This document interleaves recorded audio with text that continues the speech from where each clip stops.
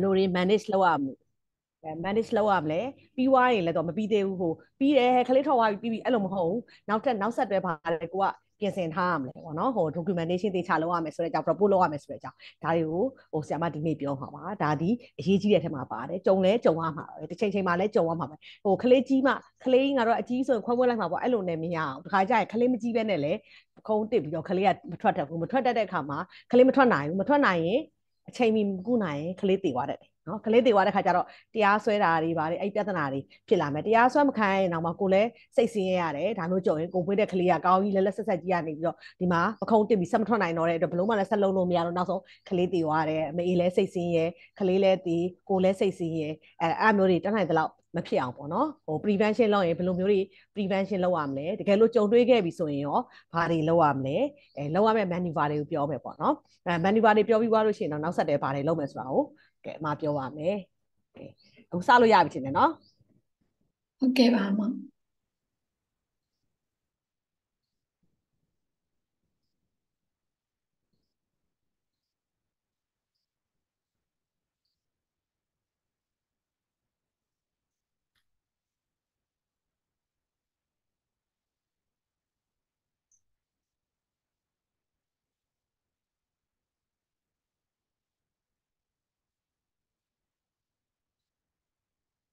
အခုမြင်ရပြီလားမသိ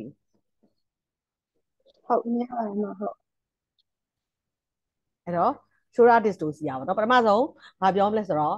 definition ကိုအရင်ပြောမှာပေါ့နော် shoulder dystocia ဆိုတာဘာလဲပေါ့မမလို့ဆိုရင်တော့ပခုံးတစ်တာပေါ့ shoulder dystocia ဆိုတာပခုံးတစ်တယ်ဆိုတော့ဒီမှာ तू က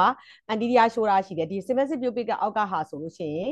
anterior shoulder ဒီအနောက်မှာရှိတဲ့ sacral hollow ထဲမှာရှိရင်ဒါကို posterior shoulder ဒါကိုတော့အရင်ကိုကသိရမယ်ပေါ့နော် anterior shoulder ဆိုတာ symphysis pubic ထဲမှာရှိတဲ့ shoulder ကို anterior shoulder ခေါ်ပြီးတော့ posterior shoulder ဆိုတာ sacral hollow ထဲမှာရှိတဲ့ဟာကို posterior shoulder ခေါ်တယ်ပေါ့အဲ့တော့ကလေးတယောက်ထွက်မယ်ဆိုရင်ပထမဆုံးကဟို normal mechanism ဆိုရင် engagement ဖြစ်မယ် engagement ဆို pelvis ရဲ့အကျယ်ဆုံး diameter မှာကလေးဟိုခေါင်းစပြီးဝင်လာမှာပေါ့နော် engagement ပြီးရင် descent ဖြစ်လာတယ် descent နဲ့ flexion နဲ့ကလေးကဆင်းလဲဆင်းလာတယ်ခေါင်းကလည်း flexion ဖြစ်လာတယ်ပြီးလို့ရှိရင် internal rotation ပြီးရင် external rotation ပြီးရင် restitution internal rotation ပြီးတော့မှ bone mine internal rotation ပြီးရင် bone mine flexion restitution bone mine extension အပြင်ရောက်သွားတဲ့ခါမှာပခုံးတဲ့ခေါင်းတွေကပြန်လှည့်လိုက်တော့ restitution ဒါက normal mechanism ရဲ့လေပါပေါ့နော် normal mechanism of labor ပေါ့အဲစစချင်းကလေးကောင်ကဒီအကျယ်ဆုံးပန်းကိုဝင်လာတယ်ပြီးရင်ကိုွေးတယ်ကိုွေးပြီးတော့မှနောက်ဆုံးဘယ်ကိုရောက်လာလဲဆိုတော့ကလေးရဲ့အထွက်မှာ pelvic outlet မှာအကျယ်ဆုံး diameter က pelvic outlet မှာအကျယ်ဆုံး diameter AB diameter အဲ့ဒီ AB diameter မှာဒီပခုံးတဲ့ခေါင်းကဒီပခုံးတစ်ခုကတက်တက်ဝင်လာမှာပေါ့စဝင်တော့က pelvic inlet မှာတော့အကျယ်ဆုံး diameter က transverse diameter အဲ့တော့ကလေးကစဝင်လာတော့ဒီပခုံးကကက်လန်လေးပြပြလေးပေါ့ transverse diameter နဲ့ဝင်လာတယ်ပြီးရင်နောက်ဆုံးဒီ pelvic outlet ကိုရောက်သွားတယ် outlet ကိုရောက်ပြီဆိုလို့ရှိရင်เนาะဒီ AB diameter နဲ့ထွက်တယ်ပေါ့ကလေးကအဲ့ထွက်တဲ့ချိန်မှာပဲ anterior ကတစ်ချင်တစ်တယ် posterior ကတစ်ချင်တစ်တယ်အဲ့လိုတစ်တယ်ဆိုလို့ရှိရင်ဒါဒီ maneuver တွေဆက်လုပ်ရမှာအဲ့ဒါကို shoulder dystocia လို့ခေါ်တာပေါ့နော်အဲ့တော့တစ်ခါလေကြာရင်လည်းတစ်ခုလုံးရှေ့ပါပါတစ်ခုလုံးတစ်နေတာလည်းရှိတယ်ရှေ့ရောရှေ့ကလည်းတစ်တယ်နောက်ကလည်းတစ်တယ်အဲ့ဆိုရင်တော့တော်တော်ခက်ခဲသွားပြီပေါ့နော်အဲ့တော့ပထမဆုံး definition ကshoulder dystocia is defined as vaginal cephalic vaginal cephalic delivery that requires additional obstetric maneuvers to deliver the fetus after the head has delivered and genital traction has failed shoulder dystocia ဆိုတာဘာလဲဆိုတော့ breech မှာမဖြစ်ဘူးဒါ vagina Caesar မှာလည်း Caesar မှာကျတော့ shoulder dystocia လို့မခေါ်ဘူးအဲ့ဒါ impacted head လို့ခေါ်တယ်ပေါ့နော်ဒါကကျတော့ vagina မွေးမှာဖြစ်တာ vagina breech မွေးရင်လည်းဖြစ်တာမဟုတ် breech မွေးလို့ဖြစ်တဲ့ပြဿနာကတတ်နော်အဲ့ကြတော့ဟိုခေါင်း breech entrapment ဖြစ်နေတာတို့ဒါမျိုးဒါကကြတော့ vaginal cephalic delivery ပဲခေါင်းပဲမွေးတယ် vaginal လည်းမွေးတယ်ဒါပေမဲ့သူကရိုးရိုးမွေးလို့မရတော့ဘူး head ကပုံမှန်ဆိုရင် genital traction လေးနဲ့ခေါင်းလေးကို bone mine extension နဲ့ထွက်လာတယ်အဲ့ဒီခေါင်းလေးကိုဆွဲလိုက်တာနဲ့သူကသူ short ရှူ head to delivery မွေးလာ head to body ပေါ့နော်သူကသူမွေးလာအမယ်ဆွဲလိုက်တာနဲ့တတရမွေးအဲ့လိုမမွေးလာပဲနဲ့အဲ့ဒီ genital traction နဲ့လုပ်တဲ့အချိန်မှာခေါင်းက deliver ဖြစ်တယ်ခေါင်းကတော့ထွက်လာတယ်ကျန်တဲ့အပိုင်းဆက်မထွက်လာဘူးနော်အဲ့လိုထွက်လာဖို့အတွက်တခြား additional obstetric maneuver တွေလုပ်ရတယ်ဆိုလို့ရှိရင်လိုအပ်တယ်ဆိုရင်အဲ့ဒါကိုအဲ့လိုမျိုးလိုအပ်တဲ့ vaginal cephalic delivery ကို shoulder dystocia လို့ခေါ်တယ်ပေါ့နော်အဲ့တော့ objective diagnosis of prolongation of head to body delivery time of more than 60 seconds has also been proposed အဲ့တော့ခေါင်းနဲ့ ကိုယ်တယ်နဲ့မွေးတာဒီ10 မိနစ်ထက်ကြော်ပြီဆိုရင်အဲ့ဒါ shoulder dystocia ပဲနော်အဲ့တော့ခေါင်းထဲကောင်ကြီးက10 မိနစ်နဲ့ထွက်ရမယ်ခေါင်းထွက်ပြီးတာနဲ့ကိုယ်တယ်ကလိုက်ပြီးထွက်ရမယ်delivery ခေါင်းထွက်တယ်ပြီး anterior shoulder ထွက်တယ်ပြီး posterior shoulder ထွက်တယ်ပြီး body is born my lateral flex ဆိုပြီး pelvic curvature တိုင်းကိုယ်တယ်လေးကခါးလေးကဘေးလေးကိုဆောင်းဆောင်းလေးနဲ့ထွက်လာတယ်ပေါ့နော်အဲ့လိုထွက်လာဖို့ခေါင်းထွက်ပြီးရင်ကိုယ်ထွက်ကမှာက10 မိနစ်ပဲ10 မိနစ်ထက်ကျော်သွားပြီဆိုရင်တော့အဲ့ဒါကို shoulder dystocia လို့သတ်မှတ်တယ်ဟုတ်ပြီနော်အဲ့တော့ shoulder dystocia က that litigated obstetric complication in the UK most related to brachial plus injury အဲ့တော့သူဒီတရားစွဲခံရဆုံးတတိယတရားစွဲခံရဆုံး complication ဖြစ်တယ် UK မှာပြီးတော့သူကဘာဖြစ်လို့တရားစွဲခံရလဲဆိုတော့ဒီတိုင်းမဟုတ်ဘူးအဲ့ shoulder dystocia ဖြစ်ကြတော့စွဲကြတယ်လွဲကြတာဟာအတင်းစွဲချရှေ့ကိုစွဲချနောက်ကိုစွဲချခေါင်းနဲ့ပခုံးနဲ့ကြားမှာ brachial plus တွေရှိတယ်အဲ့ဒီပခုံးနဲ့ခေါင်းနဲ့တအားဟာဝိုင်း brachial plus ကို injury ရမယ်ခလေးမှာinjury ကလက်ကpronation ဖြစ်ပြီးတော့အနောက်ကို waiter tip abs policy လို့လည်းခေါ်တယ် waiter tips deformity လို့လည်းခေါ်တယ်လက်ကလိမ်ပြီးနောက်ကနေမသိလက်ကနေတိတ်တိတ်လေးပတ်စံတောင်းတဲ့ပုံစံမျိုးပေါ့နော်အဲ့လိုဖြစ်မဖြစ်လက်ကလေးကထိကလေးကကိုယ် claw hand လို့မျိုးလက်တွေကကိုယ်ကောက်နေတာအဲ့လိုမျိုးဖြစ်သွားရင်ကျတော့ဒါတရားစွဲခံရနိုင်တယ်ပေါ့နော်permanent injury ကတော့အများကြီးတော့မကြံဘူးဒါပေမဲ့မကြံမဲ့တချို့ကလေးတွေမှာ permanent injury ကြံသွားတာဒီမွေးတော့ကတော့အကောင်းပဲဒါပေမဲ့ shoulder dystocia ဖြစ်ပြီးတော့ဒီလိုမျိုး injury တွေရနိုင်တဲ့အတွက်ဒါဒီတရားစွဲခံရမယ်ဒီမှာပါတယ်ပေါ့နော်အဲ့တော့ shoulder dystocia occurs when either anterior or less commonly posterior အဲ့တော့အများဆုံးဖြစ်တာကတော့အရှိက anterior shoulder ပါဒီမှာလည်းပုံကပြထားတယ်symphysis pubic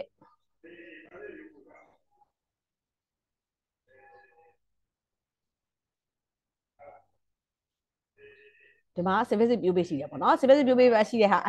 အများဆုံးတက်တာက anterior shoulder တက်တယ်တခါတည်းလည်း posterior shoulder တက်တယ်အဲ့တော့ fetal shoulder impacts on the maternal symphysis or sacral promontory respectively အရှိမဆိုရင် symphysis မှာသွားပြီးတော့တက်တယ်အနောက်မှာဆိုရင် sacral promontory ရှိတော့ဒီ sacral promontory မှာသွားပြီးတော့တက်တယ်အဲ့ဒါဆိုလို့ရှိရင် shoulder dystocia အရှိပဲတက်တယ်နောက်ပဲတက်တယ် shoulder dystocia ရမယ်အဲ့တော့ incidence ကသိရမယ်နော်ဘယ်လောက်ရှိလဲဆိုတော့အကြမ်းမြင်ကတော့ 0.6 နဲ့ 0.7 ကြားပေါ့ 0.58 and between 0.58 and 0.07 ဆိုတော့0.6 နဲ့7ကြားမှာရှိတယ်100ခိုင်နှုန်းတော့မရှိ100မှာ1ယောက်တော့မရှိဘူးဒါပေမဲ့လည်းတက်တန်းကြလာရင်တော့တွေးရနိုင်တယ်ပေါ့နော်နောက် recurrence ကတစ်ခါအရင်ကလေးတစ်ယောက်မှာတစ်ခါရထားပြီးပြီဆိုလို့ရှိရင်နောက်ထပ်ပြန်ဖြစ်နိုင်ကြီးက10စားရှိတယ်အဲ့တော့ကိုကG2 ဆိုပြီးတော့ဟာဒီက G2 တော့ short ရှူမွေးပါမှာအဲ့လိုအကျဉ်းကြီးပြောလို့မရဘူး G3 short ရှူမွေးပါမှာပြောလို့မရဘူး G1 မှာတော့ကသူဒီမေးတဲ့ထဲမှာကလေးက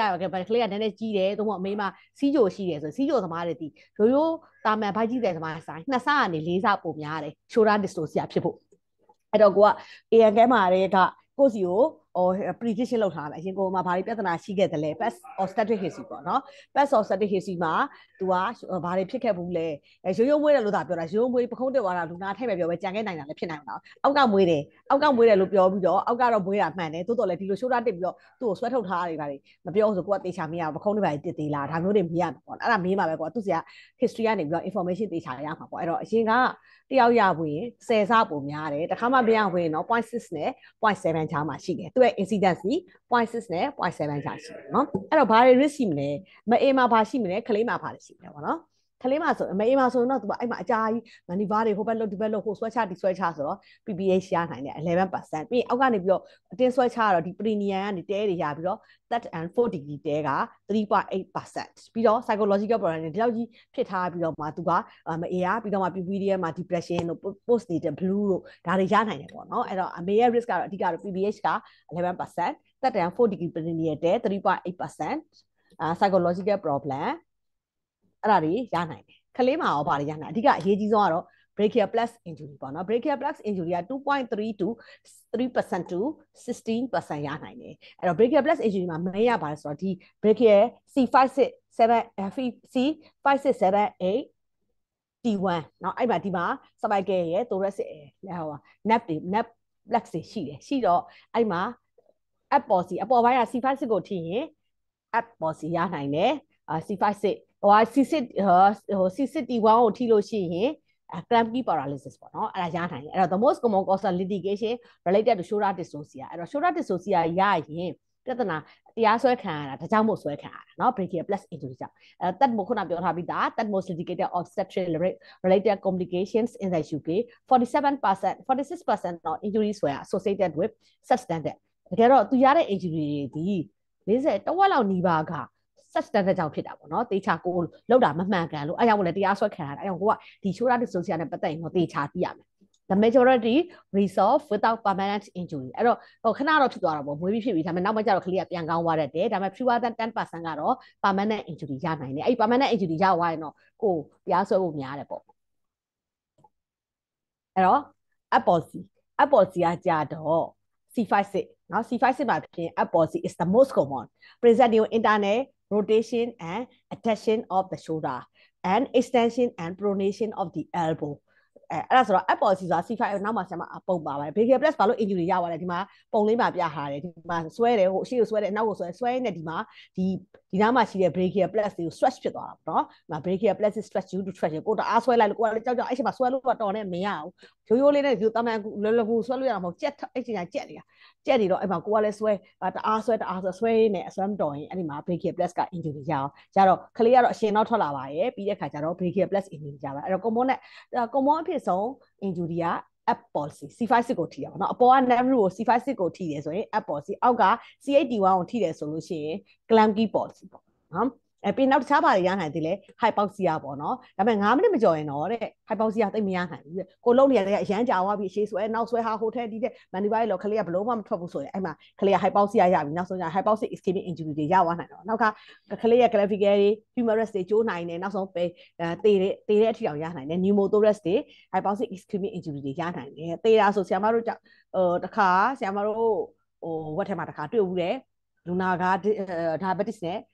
diabetes အဓိကဖြစ်တာ diabetes ကြီးအဓိကဖြစ်တာဘာလို့ဆိုတော့သူတို့တွေက diabetes မာသားတွေကနှစ်ဆနဲ့လေးစားပိုများတယ်ဆိုတာက diabetes မာသားတွေကသူတို့ရဲ့ခေါင်းနဲ့ကိုယ်နဲ့အချိုးမညီဘူးကလေးလေးတွေကသူတို့ကခေါင်းကတော့ပုံမှန်ခေါင်းပဲဒါပေမဲ့ကိုယ်လုံးကြီးတွေကသူကြီးနေတတ်တယ်ကြီးနေတတ်တော့ရိုးရိုးမာသားနဲ့ diabetes မာသားဆိုလို့ရှိရင်အဲ့ဒီမှာကိုက diabetes မာသားဆိုတာသတိထားတယ်ကလေးကြီးကဟိုသူ့အယုတ်တောင်တသက်ရှိတယ်သူ့ရဲ့အယုတ် diabetes ရဲ့အယုတ်ကြီးကကလေးက macrosomia ရတာပေါ့ macrosomia ရတော့ခေါင်းကတော့ပုံမှန်ပဲအဲ့တော့ဟိုဗမာစကားမှာခေါင်းဝင်ကိုဆန့်ဆိုပြီးတော့ခေါင်းဝင်တိုင်းကိုကဒီမှာမဆန့်တော့ဘူးခေါင်းဝင်ကိုပါလိုက်ဝင်ကိုဝင်လိုက်ပြီးတော့ straw ဆိုထွက်ရမှာတကယ်ပုံမှန်ဆိုရင်ဒါပေမဲ့ तू ကကြတော့ကလေးကြီးကတစ်ကြီးဖြစ်နေတာတုတ်တစ်ကြီးဆိုတော့ခေါင်းကတော့ထွက်သွားရောခေါင်းမှလည်းထပ်ပြီးတစ်ပြီးတော့အဲ့မှာပခုံးကဆမ်းထွက်လာတော့အဲ့မှာဟို trail ဒီဆွဲနေအဲ့ဝက်ထဲမှာ diabetes မာသားကမနက်3နာရီလောက်မှရှိမှပေါက်တယ်နောက်အင်းလေးပါဝင်လာပြီးတော့မွေးတော့ဘလုံးမတဝက်လုံးဝင်ဆွဲလို့လည်းပြရအောင်ဒါပေမဲ့ဝင်ဆွဲလို့ဘလုံးမအရှိရဆွဲနောက်ကဆွဲအကြီးကလေးကလည်းကြီးနေတာ哦ဘလုံးမဝင်ဆွဲလို့မရတော့ professor ရောတော့အကုန်ဝင်ဆွဲမရတော့နောက်ဆုံးကျတော့ကလေးတေသွားဟို ODT အောင်မသွားနိုင်တော့ ODT မြန်မြန်သွားမိနိုင်ရင်တော့လည်းရှင်းရှင်းပဲပေါ့နော်ဒါပေမဲ့အဲ့ချိန်တော့ OD လည်းသွားလို့ဘလုံးမမမိတော့တဲ့ခါကျနောက်ဆုံးကလေးတေသွားတယ်ဂျားထဲမှာလည်းကြုံပါတယ် shoulder dystocia ဒါပေမဲ့အောင်မြင်သွားတဲ့ဟာတွေဟိုကျန်တဲ့ဟာတွေတော့တော်တော်များတော့အောင်မြင်သွားတယ်နောက်ဗမာအဓိကဖြစ်လဲဆိုကလေးအသေးတွေကပိုဖြစ်တယ် IUFD တွေကဆို IUFD ကတုံးမရှိတော့တုံးမရှိတော့တဲ့ခါကျတော့ဆွဲဘလို့မဟာတစ်ပြီးတော့ဟိုဒီကလေးအရှင်ကတော့သူကတုံးလေးလဲရှိတယ်တုံးလေးလဲရှိတော့ကိုဆွဲတောင်းတောင်းတဲနေလေးရှိတယ်ဟိုကကြီးအဲ့လိုပေါ့ဆွဲနဲ့ချော်နေရောဒီမေးစီအောက်ကိုလက်ထဲလိုက်တာအဲ့ဒီမေးစီအောက်နေရပျော့ပြဲပြီးကိုနဲ့ချော်ထွက်လာပြီးတော့ခါနောက်ဆုံးကျတော့ဒီခါကျရင်လေမင်းအောင်ပြတ်ထွက်တဲ့ဟာရှိတယ်ချို့ဆိုရင်ဘလောက်ဆိုးလဲဆိုတော့ခေါင်းကြီးအောင်ပြတ်ထွက်သွားတယ် IUFD ကို IUFD လည်းရည်နေတာနဲ့ဆွဲနဲ့ဘလို့မှဆွဲမရတော့ခေါင်းကြီးပြတ်ထွက်သွားတာရှိတယ်ဒီခါကျရင်ရှေ့တိုးမရနောက်ဆုံးမရအောက်ကလည်းဘလို့မှစမ်းထွက်တော့ဘူးတချို့ကလည်းအကြတော့ destructive maneuver လောက်တာပေါ့နော် destructive maneuver ဆိုခေါင်းကြီးကပြက်ပြီးသားကိုကြံတာကိုတစားချင်းဒါအဲ့လောက်ကြီးမလွယ်ဘူးထုတ်ကြတာဆရာမတို့တစ်ခေါက်ကြုံဘူးတဲ့အဲ့ဒါကျတော့ကလေးကအသေးကိုတော့ဘလို့မှမထွက်ဘူးနောက်ကျတော့ကဲစီဇာနဲ့ထုတ်ရတော့မလားပေါ့နော်စီဇာနဲ့ထုတ်တော့လည်းမတန်ဘူးပေါ့ကလေးကသေးနေပြီစီဇာနဲ့ထုတ်တော့ဘိုက်ဘွားနဲ့စီဇာနဲ့ထုတ်ပြီးတော့မှတစားဟိုကလေးကိုအပေါ်ကနေပြန်ဆွဲတင်ပေါ့အဲ့လိုထုတ်မလားဆို OD ထဲဝင်လိုက်တော့ G လဲပေးလိုက်ပေါ့နည်းနည်းလူနာ relax ဖြစ်သွားပြီးတော့အောက်ကနေဆွဲထွက်သွားတယ်အဲ့ခဏတော့ကြုံဦးပါတယ်ဆိုတော့ဟိုအသေးကတော့တိတ်ပြဿနာမရှိဘူးပေါ့အသေးကတော့မထွက်ရင်နောက်ဆုံးတော့စီဇာနဲ့ဆွဲထုတ်ကလေးကသေပြီးသားဆိုတော့အချိန်ရတာပေါ့နော်အရှင်မှာတော့အဲ့လိုအချိန်မရအောင်အဲ့တော့ဒီမှာသူ့ရဲ့အပေါ်ပိုင်းမှာရှိတာ C56 အောက်မှာ C781 အဲ့တော့ဒီမှာဒီအပေါ်က C56 ကိုထိလို့ရှိရင်သူက app policy ရတယ်နော် app policy ဆိုတော့သူကဒီပခုံးကလက်နဲ့ကတ်နေတာကပ်ပြီးတော့အနောက်ကိုလန်တာ pronation of the elbow ပေါ့အဲ့ဒီလောက်ကလက်ကလေးကနောက်လန်ပြီးတော့ပတ်စံတောင်းနေတဲ့စတိုင်နော်အဲ့ဒါကို app policy လို့ခေါ်တယ်လို့နောက်တစ်မျိုးက waiter tips deformity လို့ခေါ်တယ်ပေါ့နောက်ဒီဘက်ကအောက်က C81 ကတော့သူက clumsy policy ပေါ့ clumsy ဆိုတာလက်ကလေးတွေကကိုယ်နဲ့အာနာ claw hand လို့ဒီအာနာနဲ့နောက်မှာပါတဲ့အခါကျတော့သူကလက်လေးတွေကကိုယ်ပြီးတော့ကိုယ်ကောက်နေတာပေါ့အဲ့ဒါမျိုးဒါဆိုလို့ရှိရင်ဒါ app policy ပေါ့နော် brachial plus injury ရပါခလေးက app policy ကတော့ဒီမှာဒီလက်ကလေးကဒီလိုလေးဖြစ်နေပေါ့လန်ဒန်လိမ့်လေးနဲ့ကပ်ပြီးတော့ဒီပခုံးလေးက adhesion ပေါ့နော် adhesion မဟုတ်ဘူး အရန်ကတ်ပြီးတော့အနောက်လေးကိုလန်လန်လေးဖြစ်နေတယ်ပေါ့ဒါလေးက clamgy policy ပေါ့ clamgy policy ဆိုလက်ကလေးရအမှာကိုယ်ကောက်ပြီးတော့ claw hand လို့ဖြစ်နေတာခုနကပြောတဲ့ permanent injury ကတော့တောင်တိတ်ကြောင်တန်းလက်ဆန်းတန်းပါဆန်းကတော့ permanent injury ဖြစ်တယ်ဒါသူတို့နှစ်ခုရှင်းပြထားတာclamgy နဲ့ app policy ဒီမှာ clamgy ဆိုတာလက်လေးတွေကွေးနေတာပြောတယ်ဒီလိုလက်ကလေးထောက်နေကွေးနေတာเนาะapp policy ကတော့ဒီမှာလက်ကလေးကဒီလိုဒီပေါ်အောင်နည်းနည်းမှားနေအောင်ဒီမှာ attention ဖြစ်နေရတော့เนาะအဲ့ဆိုတော့သိပြီနော် brachial plate injury ကြောင်းရရင် app policy ရမယ်ကျန်တာတွေလည်းရနိုင်တာပဲမ AR ဆိုလို့ရှိရင်မ AR PPH ရနိုင်တယ်အောက်ကနေအတင်းဆွဲပြီးတော့ဟိုဆွဲဒီဆော့ဟိုနိုင်ဒီနိုင်လောက်ရတဲ့ခါကျတော့ perineal trauma ရနိုင်တယ်ပြီးရင် maternal psychological morbidity ရနိုင်တယ် fetal risk ကတော့ကလေးဒီကြာဝါးရင်သူက9နှစ်တွင်းမွေးရင်တော့တိတ်ပြဿနာမရှိဘူးကြာဝါးရင်တော့ ischemia hypoxia ရနိုင်တယ် ischemic encephalopathy တွေရနိုင်တယ်ပြီးရင်ကလေးမှာသွားပြီးဒီ fracture တွေရမယ် brachial plate injury commonest ကတော့ app policy ရမယ်အဲ့တော့ကျွန်တော်ဒီ Dystocia ကို prediction လုပ်လို့ရဆိုတော့ဟိုတိတိကျကျကြီးတော့ prediction လုပ်လို့မရမမွေးခင်ဒါဘိုက်ကြီးတက်မှာလဲကိုခန့်မှန်းဒီလူနာဒီငါမွေးရင်ငါအစီအပြေနိုင်မဲ့လူနာလားငါတော့ဘာပြဿနာဖြစ်နိုင်မဲ့လူနာလဲ risk ရှိဘာတွေရှိတယ်လဲအဲ့ဒါကြီးကြည့်ရတော့မယ် history ကိုသေချာယူရမယ်အဲ့ဒါကြီးအဲ့တော့ pre labor မှာရော तू ကငကောက previous shoulder dystocia ရှိထားသလားပေါ့ previous shoulder dystocia ရှိတာ10စနော်နောက်က macrosomia more than 4.5 kg ကလေးကြီးအရန်ကြီးနေသလားပေါ့ကြီးတယ်ဆိုတော့ဒါကတော့ ultrasound နဲ့မှန်းတာပေါ့နော် ultrasound နဲ့မှန်းရတာဒါပေမဲ့ ultrasound နဲ့မှန်းတာကဟို 100% တော့မမှန်ဘူးသူကတခါကျရင်ကြီးမယ်လို့ထွက်ထားပြီနဲ့ marginal error တန်းရှိတယ်တဲ့နော်10တန်းလောက်တော့မှားနိုင်တယ်ပေါ့လေနောက် diabetes ရှင်တော့သတိထားပြီတော့ diabetes ရှင်တော့ဟဲကလေးကဟိုခေါင်းကတော့ပုံမှန်ပဲကိုကြီးတော့ကြီးနိုင်တယ်ဒီလိုတော့မှန်းထားပဲဒါပေမဲ့ diabetes ဇာတ်ကိုခွဲမွေးရမယ်လို့တော့မဟုတ်ဘူးနော် diabetes ရှင်တော့ shoulder disease ဖြစ်ဖို့2ဆကနေ4ဆများတယ်နောက် maternal body mass index more than 30 kg per meter square အဲ့တော့ class 1 obesity ပေါ့မအေးက obesity ရှိနေရင်သူကလည်းအဲ့ဆိုမအေးကြီးကလည်းဖောင်းဖောင်းကြီးဆိုကလေးကလည်းမအေးကြီးကလေးကြီးပေါ့နောက်ရိုးရိုးမမွေးမဲနဲ့ intention လောက်ရတယ်ဒါမျိုးတွေဆိုရင်ဒါဒီ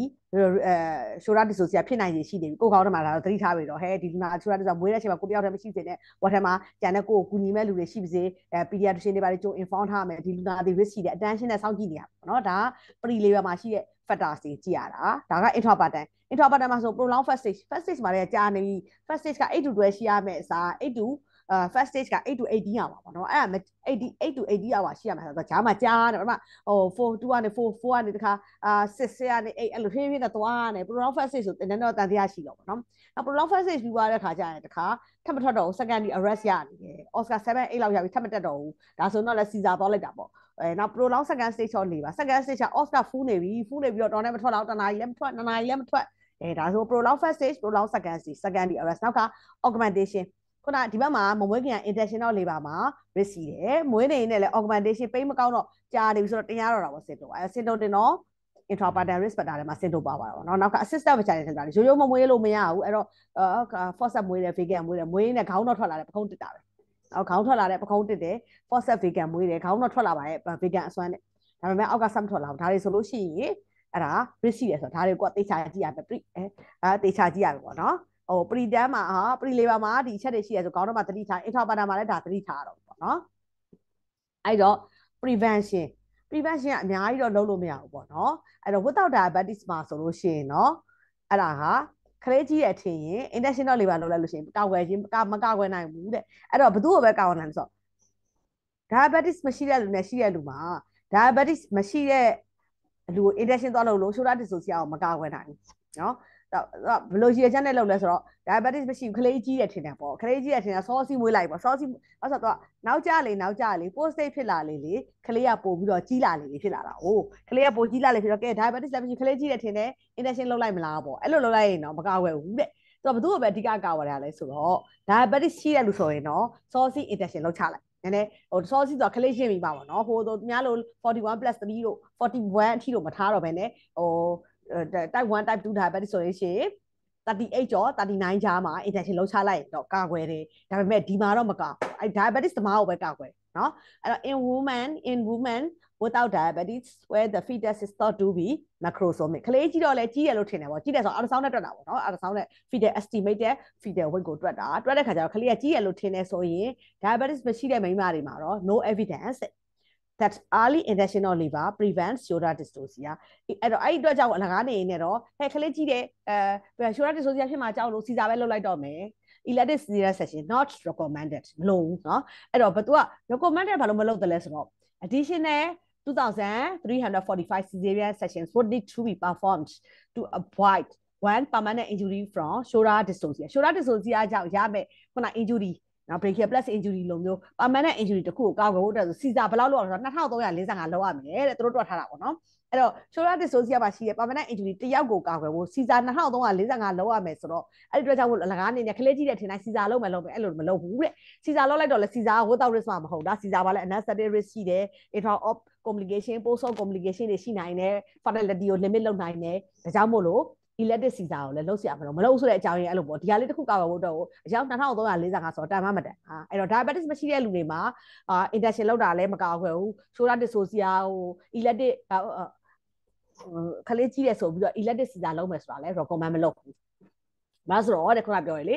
higher mortality associated with cesarean over vaginal birth a policy of cesarean section for macrosomia would result in one maternal death for every 3.2 permanent brachial plus injury prevented ခုနတော့က Caesar permanent brachial plus injury ကိုကောက်ွယ်ဖို့ဆိုလို့ရှိရင် Caesar 2340ကျော်လောက်ရမယ်ပေါ့နော်ပြီးတော့ Caesar လုပ်ခြင်းအဖြစ်လဲ vaginal birth ထက်ဆိုင်တော့သူက mortality rate ကများတယ် complication လည်းပုံများတယ်ပြီးတော့ macrosomia အတွက် Caesar လုပ်ခြင်းအဖြစ်တဲ့ brachial plus injury 3.2 permanent brachial plus injury ကိုကောက်ွယ်ဖို့အတွက်ဆိုရင်မအေးတယောက်တည်နိုင်တယ်အဲ့ဒါကြောင့်မို့လို့ one maternal death for every 3.2 permanent brachial plus injury prevented အဲ့တော့မတန်ဘူး risk benefit ratio ကိုချလိုက်တော့ clinical effectiveness ကိုကြည့်လိုက်တော့ effective မဖြစ်တဲ့အတွက် Caesar လုပ်ရဘူးပေါ့နော်အဲ့တော့ estimation of fetal weight unreliable and the majority of macrosomic fetus do not experience shoulder dystocia အဲ့တော့ fetal weight ကို estimated ultrasound နဲ့လုပ်လိုက်တယ်လုပ်ပြီးတော့အဲ့ဒါကြီးကလည်းလောက်ကြီး reliable မဖြစ်ဘူးပေါ့နော်အခါကျရင်လည်းမှန်ချင်မှမှန်တယ်ပေါ့ပြီးတော့ကလေးအကြီးတွေကလည်းအများသောအားဖြင့် shoulder dystocia do not experience ကလေးကြီးတွေကလည်း shoulder dystocia ဖြစ်ချင်းမှဖြစ်တာတစ်ခါကျရင်ကလေးသေးပြီးတော့လည်းကြက်ချင်ကြက်နေတာရှိတယ်အဲ့တော့ခုန diabetes မရှိတဲ့လူတွေမှာ injection လုပ်ခြင်းအဖြစ်လဲ shoulder dystocia ကိုမကာကွယ်နိုင်ဘူး elective cesarean section ကိုလည်း recommend မလုပ်ဘူးဒါပေမဲ့ diabetes သမားဆိုရင်တော့အကျိုးရှိတယ်နော် in women with diabetes and suspected macrosomic fetus diabetes ကြောင့်လည်း injection ဟိုခုနပြောသလိုဟိုလှုပ်ချလို့ရတယ်ပေါ့နော်38 39နဲ့ဒါပေမဲ့ shoulder dystocia ကိုကာကွယ်ဖို့ခလေးကြီးတိုင်းဟိုဒါ injection လုပ်ရမလားအဲ့လိုတော့မဟုတ်ဘူးပေါ့နော်တမ်းရောက်ပြီဆိုလို့ရှိရင် suspected ခလေးကလည်းကြီးတယ်ထင်တယ်ပေါ့အဲ့ဒါဆိုလို့ရှိရင်38ကျော်ရင် intention လောက်ချလိုက်ပေါ့နော်အဲ့လိုမဟုတ်ခလေးလက်တိတ်မကြည့်သေးဘူးဆိုတော့သူ့ရဲ့အတိုင်းဒါဒီထားလို့ရတယ်သူက39ထားမယ်ဆိုထား40ဆို40ထားမယ်ဆိုရင်ထားလို့ရတယ် intentional labor at time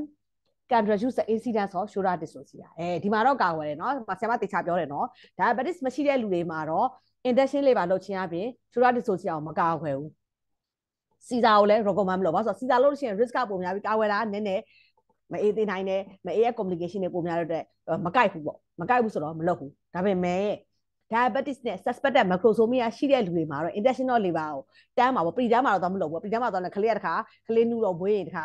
ဟို neonatal ခလေးမှာသွားပြီးတော့ respiratory distress syndrome တွေ meconium aspiration syndrome ဒါတွေဖြစ်အောင်မှာအဲ့ကြတော့ intentional labor at တန်းမှာပါเนาะ diabetes သမားတွေမှာခလေးကလည်းကြီးတယ်လို့ထင်တယ်အဲ့ဆိုရင် intentional labor လုပ်ခြင်းအပြင် incidence of shoulder dystocia ကို short ချနိုင်တယ်တဲ့တကယ်လို့ခလေးက estimated fetal weight က more than 4.5 kg เนาะ4.5 kg တဲ့ကြီးတယ်ထင်တော့elective ကိုစဉ်းစားပါတဲ့ခုနဟာမှာတော့ကြတော့အလကားနေနေတော့သွားပြီးတော့ Caesar မလုပ်ဘူး Caesar လုပ်ရင်လည်းမကိုက်ဘူးကာကွယ်တာနည်းနည်း Caesar လုပ်ရမယ့်ဟာတွေကများများဒါပေမဲ့ diabetes မှာတော့ကလေးက more than 4.5 estimated fetal weight more than 4.5 ထက်ကြီးတယ်ဆိုရင်တော့ elective စဉ်းစားအောင်စဉ်းစားရမယ်တဲ့ in women who have had previous shoulder dystocia ဒီမှာတစ်ခုเนาะအရင်က shoulder dystocia တစ်ခါရရင်10ဆရှိတယ်ဒီတစ်ခါမှဖြစ်ဖို့က10ဆပုံများတယ်သူများသားမှန်လို့ရအဲ့တော့ one discussing mode of delivery with a woman that has sustained a previous shoulder dystocia factors such as the severity of any previous neonatal or maternal injury the size of the fetus and maternal choice should be taken into consideration ဥစ္စာမပြောတာ3ချက်ပေါ့နော် diabetes မရှိတဲ့လူတွေမှာကလေးကြီးတဲ့အထင် injection လောက်တာအကျိုးမရှိဘူး no evidence ပဲ Caesar လည်းမလုပ်ဘူးနောက်တစ်ချက်က diabetes ရှိတယ် macrosomia လို့ထင်တယ်ဆိုရင်တော့ injection လောက်ချလိုက်တာ shoulder dystocia ကို short ချတယ်ခလေးမိုးတန်း 4.5 ထင်တယ်ကြီးတယ်ဆိုကိုကြီးတဲ့များနေတော့ Caesar လုပ်လို့ရတယ်ပေါ့ဒါကတစ်ချက်နှစ်ချက်ရှိပါပြီဒီသုံးချက်မှာတော့ previous history of shoulder dystocia ရရင်တော့သူကကြတော့ဒါကကြတော့ gray area ပေါ့previous shoulder dystocia ကိုခွဲမွေးမယ်previous dystocia ရှိလို့ရိုးမွေးလို့မရအဲ့လိုတော့မဟုတ်ဘူး previous shoulder dystocia ရှိခဲ့ပေမဲ့ဒီတစ်ခေါက်မှာသူ့ကိုပြန်ပြီးတော့သူ့ရဲ့ risk factor တွေကိုပြန်ပြီးကြည့်ရမှာပေါ့နော်အရင်ခေါက်တော့ဘယ်လောက်ဆိုးတာလဲခဏလေးပဲတစ်တော့တစ်တယ်ဒါပေမဲ့တစ်ချက်ချင်းထွက်သွားတယ်တော့ဘလို့မှမရဘူးတစ်ပြီးတော့ဟိုနောက်ဆုံးခလေးသေးသွားတယ်ဟာဒါဆိုရင်တော့သူ့မှာ trauma လည်းရှိတယ်ဒါမျိုးတော့ဆရာမတော့သွားပြီးတော့ဒီတစ်ခေါက်လည်းဝေးကြည့်ပါဦးဆရာမမတက်အောင်တာဝန်ယူမယ်လို့ဘယ်သူကတာဝန်ယူနိုင်မှာလဲ အဲ့ခါကျရင်တော့ဆရာမတော့ခွဲတင်ခွဲပေးမိပါပေါ့ဘာလို့ဆိုတော့သူ့မှာအရင်က previous history မှာ shoulder dystocia ရှိထားတယ်သူ့မှာ10 times risk ကများနေပြီအဲ့ဒီအပြင်အရင်ကလေးကလည်း shoulder dystocia ပဲတည်ထားပါတယ်ဆိုမှသူ့မှာ maternal trauma psychological morbidity ကလည်းရှိနေပြီဒါကိုသွားပြီးတော့ဟဲ့ဒီတစ်ခေါက်တော့ရိုးရိုးပဲမဟုတ်ပါဘူးတော့ဒီတစ်ခေါက်ထပ်ပြီးဘယ်သူတာဝန်ယူမှာလဲအဲ့ဒီခါကျတော့ကိုအဲ့ဒါမျိုးကြာရင်တော့ခွဲမွေးပေးဖို့စဉ်းစားရမှာပေါ့တော့မဟုတ်အရင်တစ်ခေါက်ကတော့မဟုတ်ဘူးကျမတစ်တယ်ဒါပေမဲ့စူပါပြုတ်ပေးနဲ့စာအုပ်ကလည်းတေချာပါတယ်သူ့ရဲ့တေချာ record ထဲမှာတေချာပါတယ်ပေါ့နော်maneuver လေးနည်းနည်းလုပ်လိုက်တာနဲ့ကလေးကထွက်သွားတယ်ကလေးလည်းကောင်းတယ်ဘာပြဿနာမှမရှိလိုက်ဘူးကလေးကလည်းအခုကလေးကြီးတော့လေ site လေးကလည်းသေးတယ်အဲ့ဒါပြောဆိုရင်တော့ကိုအောက်ကမွေးလို့ရတယ်ပေါ့နော်ကလေး site ကလည်းသေးတယ်ပြီးတော့မတာနဲ့လည်းကျမတို့ရိုးရိုးကမွေးခြင်းနဲ့ခွဲပြီးကျမအလုပ်ကျန်းတွေလုံးဝမလုပ်ချင်ဘူးဒါမျိုးတွေပို့ထုတ်လာရင်တော့အကုန်လုံးကိုစဉ်းစားပြီးတော့ဒီမှာဒီ previous shoulder dystocia မှာတော့ဆရာမတော်2မျိုးလုပ်လို့ရတယ်ပေါ့နော်ဒါကတော့အခြေအနေကြည့်တာပေါ့သူရိုးရိုးမွေးလို့ရမလားခွဲမွေးလို့ရမလားဒါမှမဟုတ်ခုနပြောထားတဲ့ကိုကကလေးသေးထားတဲ့လူကိုသွားပြီးတော့ရိုးရိုးမွေးလို့မဖြစ်ဘူးပေါ့သူအတွက် safest route ကိုရွေးရမှာပေါ့ကလေးကလည်းအခုကကြီးတယ်အရင်ကလည်း shoulder dystocia ရထားပါရောဆရာမအောက်ကနေပြန်ဝင်ရမလဲနော်နောက် maternal choice ကလည်းစဉ်းစားအောင်ပါမအေးကခွဲကြည့်ပါလေအတင်းပြောကလေးကလည်းတေးသေးပဲကလေးကလည်းတေးသေးလေးပဲအရင်ကတော့ history ရောရှိတယ်ဒါပေမဲ့အရင်ကလေးတော့အကြီးကြီးအခုကျတော့ကလေးကသေးတယ်ဒါဆိုရင်ဆရာမတော့သူ့ကို counseling တေချာလုပ်ပြီးတော့မှရိုးရိုးမွေးလို့ရရင်အောက်ကနေမွေးလို့ရတယ်ဆိုမွေးပြမှာပေါ့ဒါက grey area ပေါ့နော်ဒီ previous history ရော shoulder dystocia ရှိထားရင်တော့ဒါကတော့တခြားအချက်တွေပါမူတည်ပြီးတော့ခွဲဝင်းမလားရိုးရိုးဝင်းမလားစဉ်းစားရမယ်เนาะ vagina ဝင်းမလား abdominal delivery ဝင်းမလားစဉ်းစားရမယ်အဲ့တော့အခုပြောရခဲ့ပြီးတာကဆရာမကပထမဆုံး shoulder dystocia ရဲ့ definition ကိုပြောတယ်ပြီးရင် maternal risk fetal risk ဘာတွေဖြစ်နိုင်လဲဆိုတာကိုပြောတယ်ပြီးတော့ shoulder dystocia ကို predict လုပ်လို့ရသလားဆိုတော့ antepartum intrapartum risk factor တွေနဲ့ပြောတယ်ပြီးရင် prevention လုပ်လို့ရလား prevention ဆိုရင်အချက် 3 ချက်နဲ့ပြောပါတယ် diabetes မရှိတဲ့လူ diabetes ရှိတဲ့လူ previous history of shoulder dystocia ရှိတဲ့လူ3ချက်ပြောပါတယ်အဲ့တော့အခုဒါ management ပေါ့နော် management ဆိုရင်တော့ဒါဒီ obstetric emergency ဖြစ်တဲ့အတွက်ရှေ့ဆုံးတစ်ချောင်းကတော့ဘာမှတကယ်လို့ကိုကဆောင်းမတွေတော့ဖြေရရင်တော့မှရှေ့ဆုံးတစ်ချောင်း call for help เนาะဒါကလွယ်ရမ်းပြီးလို့ရတယ်အရင်က shoulder dystocia ဖြစ်နေဒါပေမဲ့ကိုကတကယ် shoulder dystocia ဖြစ်နေပြီလားဆိုတာကိုကိုကအရင်သိရတယ်မသိပဲတဲ့ခေါင်းလေးဆွဲရတယ်ဘာမှမလုပ်ရသေးဟာတကယ်လာကြတော့အဖွဲ့လိုက်လူရအကုန်ပြေးလာပြီးတော့တကယ်လည်းမဟုတ်ဘူးရိုးရိုး normal မွေးမဲ့ဟာကိုကိုဆွဲတာမဟုတ်တာနဲ့ပဲတော့ပြီးတော့လူပေါင်းစုံအလို့ရှော့အောင်အဲ့လိုတော့မဟုတ်ဘူး shoulder dystocia diagnosis ကိုတော့ကိုကသေချာသိမှရပါတော့ဒါကြီးကတကယ်တက်နေပြီဟဲဒါတော့တကယ် shoulder တက်နေပြီတကယ်မတက်ဖဲနဲ့တက်တယ်လို့တော့ခေါ်လို့မရအောင်အဲ့ဒါတကယ်တက်နေတယ်ဟုတ်တယ်မဟုတ်ဘူးဆိုတာအဆိုင်တွေကိုလည်းကိုကသိရမယ်သိပြီးတော့မှသိပြီတကယ်တက်ပြီသေချာပြီဆိုရင် head to body delivery က1 minute ပဲ60 second ပဲရှိရမယ်ခေါင်းဝဲပြီးတာနဲ့ကိုထွက်လာ60ပဲရှိရမယ်အဲ့60မရှိဘူးအဲ့တက်ကြော်သွားပြီဆိုတော့မရတော့ဘူးเนาะအဲ့ဒါဆိုတော့ကိုကဒီ diagnosis သိမှရမယ် diagnosis ပြီးတော့ပထမဆုံးနံပါတ်1အချက်ကတော့ call for help เนาะအရေးကြီးဆုံးကိုခေါ်မယ်အဲ့တော့အရေးကြီးဆုံးက diagnosis သိဖို့လိုတယ်အဲ့တော့ diagnosis သိဖို့ဆိုဘာတွေရှိလဲခုနပြောprevious risk factor တွေပေါ့เนาะအရင်တော့မမွေးခင်တော့ antepartum risk factor တွေ intrapartum risk factor တွေကလည်းရှိနေတယ်ပြီးတော့မှ certain one inside bay organ deliveryမွေးတဲ့ချိန်မှာ one design တွေကြည့်ရ difficulty delivery of face and chin မျက်နှာမွေးတာနဲ့ဒီမေးစီမှာတက်မထွက်ဘူးဆက်ပြီးကြက်နေတယ် difficult delivery or ဒါ one design ပေါ့နော် diagnosis of shoulder dystocia လို့တက်ဖို့အတွက်ကို one design တွေကဘာတွေလဲဆိုတော့ difficult delivery of face and chin မျက်နှာနဲ့မေးစီမှာထွက်ဘူးအဲ့နားလေးတွေပဲတက်ဘူးတော့မဟုတ်နောက်တစ်ခါ tartar size ဆိုတာလက်ခေါင်းပေါ့ဝင်လိုက်ထွက်လိုက်ခေါင်းကြီးကအဲ့နားမှာဆက်လည်းမထွက်ဘဲနဲ့ဝင်လိုက်ထွက်လိုက်ဒီ premium ကြီးမှာတစ်ဆို့ဖြစ်နေတာပေါ့နော် the delivered head becomes tightly pulled back against the premium and there is difficulty delivery ရောချင်းခေါင်းကအဲ့နားမှာအရန်ကိုကြက်တာဆွဲလို့ဆက်မရတော့ဘဲနဲ့ခေါင်းလေးပဲထွက်ပြီးခေါင်းထွက်တယ်ဆိုပဲထွက်ပြီးကျန်တဲ့နေရာတွေဘာမှဆက်မလိုက်လာတော့ဘူးနော် tightly pulled အနောက်ကိုပြန်ဆွဲနေတာပေါ့ against the premium နဲ့ဆန့်ကျင်ပြီးအနောက်ကိုပြန်ခလေးခေါင်းကိုကအရှိကိုဆွဲထုတ်တယ်သူကနောက်ပြန်ဝင်သွားတယ်လက်ခေါင်းဖြစ်နေတယ်နော် and there is difficulty delivery the chin မေးစီကိုလည်းဘွေးကိုခတ်နေပြီးတော့မှ failure or restitution of the head အပြစ်မှာဆိုရင် normal mechanism မှာဆိုရင် bone by extension ပြီးရင် restitution ခလေးခေါင်းလေးကထောင်ပြီးတော့ထွက်လာတယ် extension နဲ့ cranium တွေထောင်ပြီးတော့ထွက်လာတယ်အဲ့တော့ကိုကနည်းနည်းခေါင်းလေးကိုထိမ့်မိရတယ်မွေးတဲ့ခါနော် flashing လေးနည်းနည်းဖြစ်အောင်ထိမ့်မိတယ်ထိမ့်မိခလေးကအပြင်ရောက်တဲ့ခါကျတော့သူက shoulder လေးကနည်းနည်းလိမ့်ချိုးခေါင်းနဲ့ကိုယ်နဲ့အဲ့မှာပခုံးနဲ့ခေါင်းတွေကလိမ့်နေတာတော့သူပြန်တဲ့သွားပြီအခုကပြန်လည်းမတဲ့ဘူးပေါ့နော် failure of restitution of the head အဲ့လိုလည်းပြန်မတည့်ထားဘူးပြီးတော့ shoulder fails to descend shoulder ဆက်မစင်းလာတော့ဘူးဒါဆိုရင်တော့ဒါဒီ shoulder dystocia ဖြစ်ပြီလို့ပြောလို့ရတယ်အဲ့ဒါ shoulder dystocia ဖြစ်ပြီလို့ပြောဖို့ဆိုရင်မျက်နှာနဲ့ဘေးစီနားလေးမှာပဲကြက်နေပြီးတော့ခေါင်းကကိုဆွဲလိုက်အနောက်ကိုပြန်ပြီးတော့pull back ပြန်လုပ်နေတယ်ပေါ့နော်ပြီးတော့ဘေးစီဘိုးတော့မလို့ဘေးစီချက်တော့လက်ကိုမနှဲနိုင်ဘူးပြီးရင်ခေါင်းကလည်း restitution ပြန်မဖြစ်ဘူး shoulder ကလည်းမစင်းလာဘူးဒါဆိုရင်တော့ဒါတွေက one side တွေပေါ့နော်အဲ့တော့ကိုကသေးချာအောင်လုပ်ဖို့ဆိုလို့ရှိရင်root traction in axial direction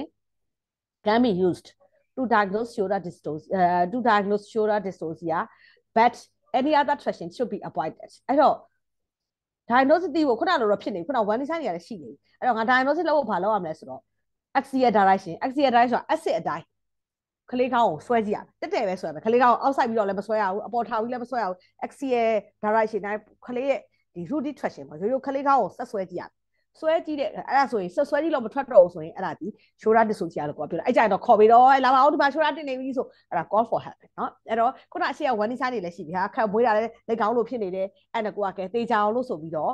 axial traction ဟို root traction ဆိုတာတအားကြီးအားနဲ့ဟာမတရားကြီးစောင့်ဆွဲရတာမျိုးမဟုတ်ဘူးခေါင်းကို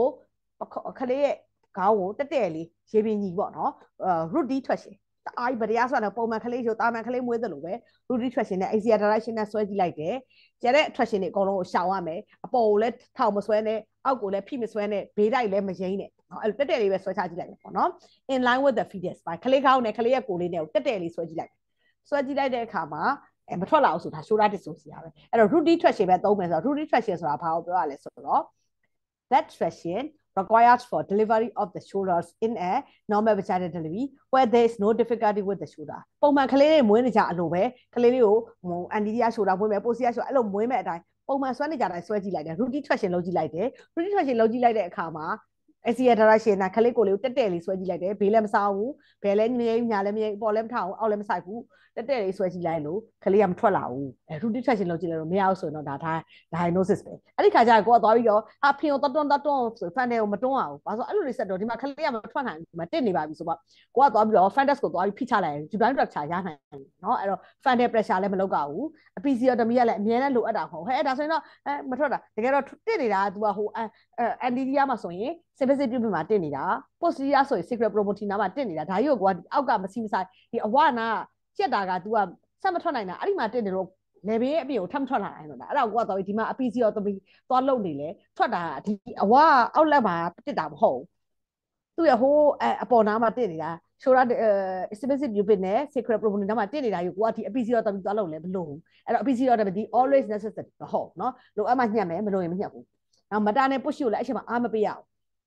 ်ငကိုတွေကကြက်နေပါတယ်ဆိုမှဆက်ဆင်းလေ तू ကညှက်လေပို့ပြီးတော့ကြက်လေဖြစ်မယ်အဲ့တော့မတာနဲ့ push ကိုလည်းအားမပေးရအောင်အဲ့ချိန်မှာမေကိုမညစ်ပါနဲ့ကိုကသာဆွဲပြီးသွားတယ်ကိုဒီမှာ diagnosis ကလုံးနေပြီဒီအချိန်မှာသွားပြီးတော့မအေးညှစ်လို့တော့မပြောနဲ့တော့ညှစ်ဆိုရင်ပို့ပြီးတော့ shoulder dystocia ပို့ဆိုးရမယ် that this may exacerbate the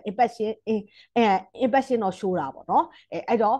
final pressure လည်းမလုပ်နဲ့ episiotomy လည်းအမြဲမလုပ်ဘူးမတာနဲ့ push ကိုလည်းမလုပ်ခိုင်းဘူးအဲ့တော့ဖြစ်ပြီးတေချာသွားပြီအဲ့ဆိုရင်သူ့ရဲ့ maneuver က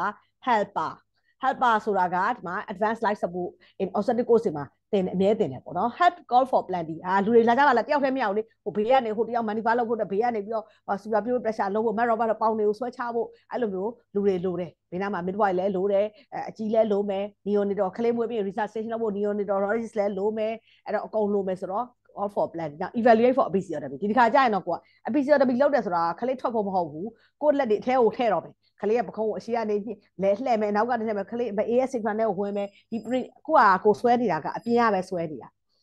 internal maneuver တွေလုပ်ဖို့လိုအပ်လာတော့မယ်အဲ့ဒီခါကြာရင် episiotomy လိုမလို့ကိုကစဉ်းစား evaluate လုပ်လိုက်တော့ပြီး legs ခြေထောက်တွေကို macro ပထမဆုံးနံပါတ်1အဆင့်ကတော့ legs တွေခြေထောက်ဒီဟို तू အစားကတော့လေးပါးတေးပဲပေါ်မှာ lithotomy position နဲ့ရှိနေပြီးတော့ started ပေါ်မှာခြေထောက်တစ်ချောင်းပေါင်တစ်ချောင်းထောင်တာအဲ့အကုန်ဖြုတ်ပြီးတာနဲ့မအေကိုခရီးအဲ့ဒီလေးပါးတေးပဲအစွန်းထီကိုမအေကိုဆွဲသွားမယ်ဆွဲသွားပြီးတော့မှအဲ့ legs တွေကို flash hyper flashing ရိုးတော့မဟုတ်ခါပေါင်တစ်ချောင်းကို hip ကို hyper flashing လုပ်လိုက်ဟောပေါ့နော် hyper flashing ဆိုတယောက်ကတစ်ချောင်း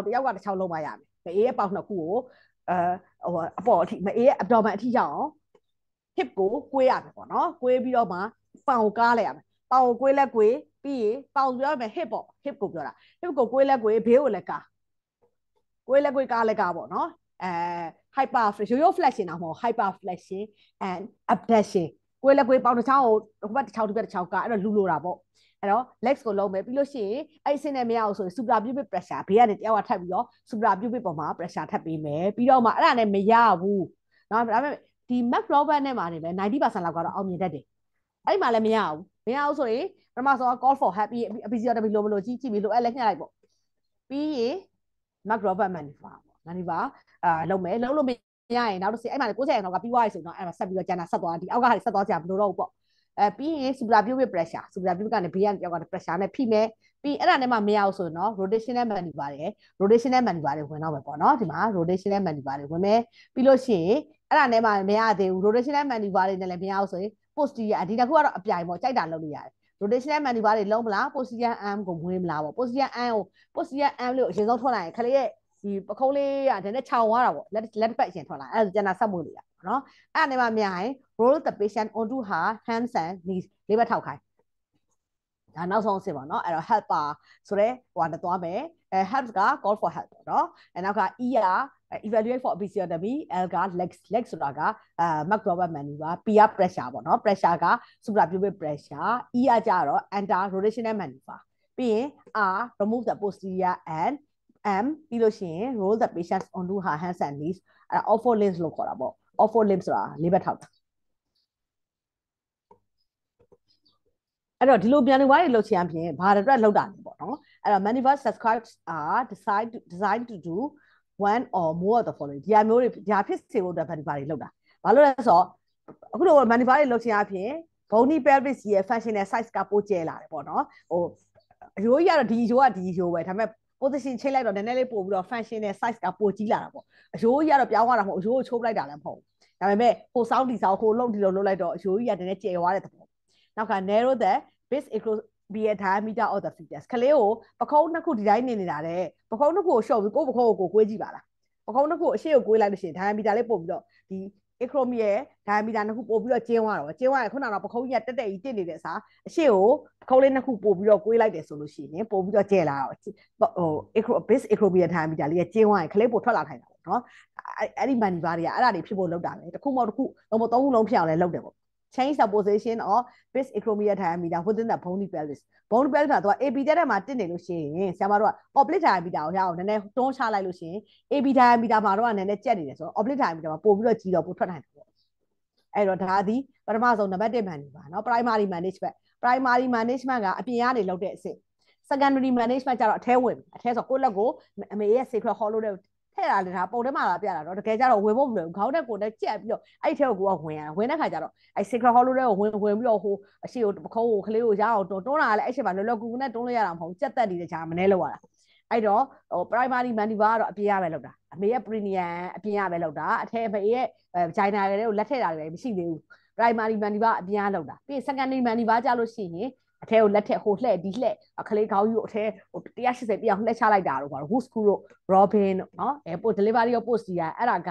rotational maneuver ပေါ့ secondary management လို့ခေါ်တယ်နောက်ဆိုအဲ့ဒါတွေလည်းဘလို့မှမရတော့ဘူးဆိုရင်နောက်တစ်ခုကကြတော့ that time management ကြတော့ tertiary management ပေါ့နော်အဲ့ဒါဆိုလို့ရှိရင်တော့ तू ကနည်းနည်းစိုးသွားပြီ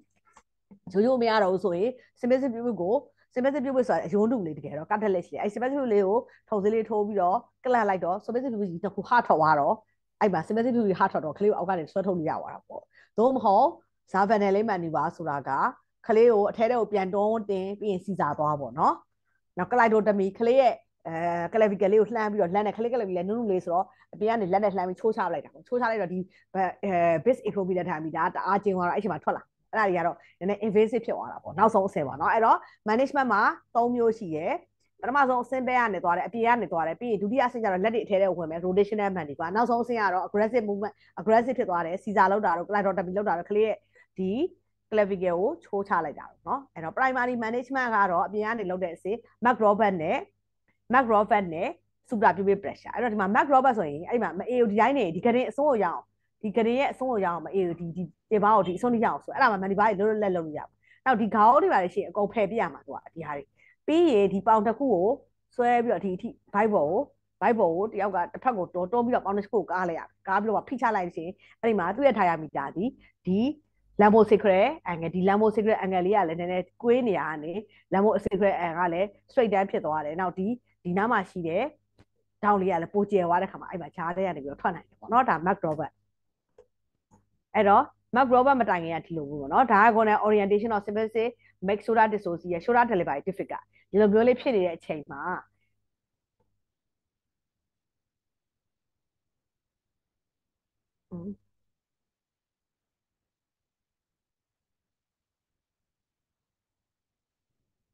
ဒီမှာ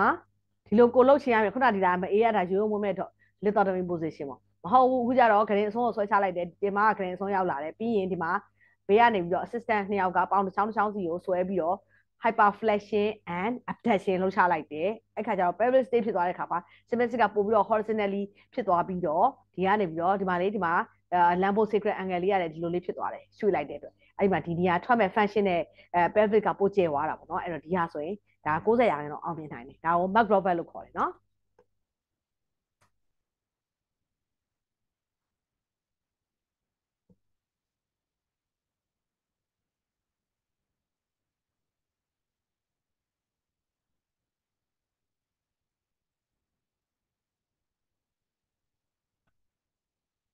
အဲ့တော့ Mark Robert ဆိုတာက the woman should be laid flat စတော့သူ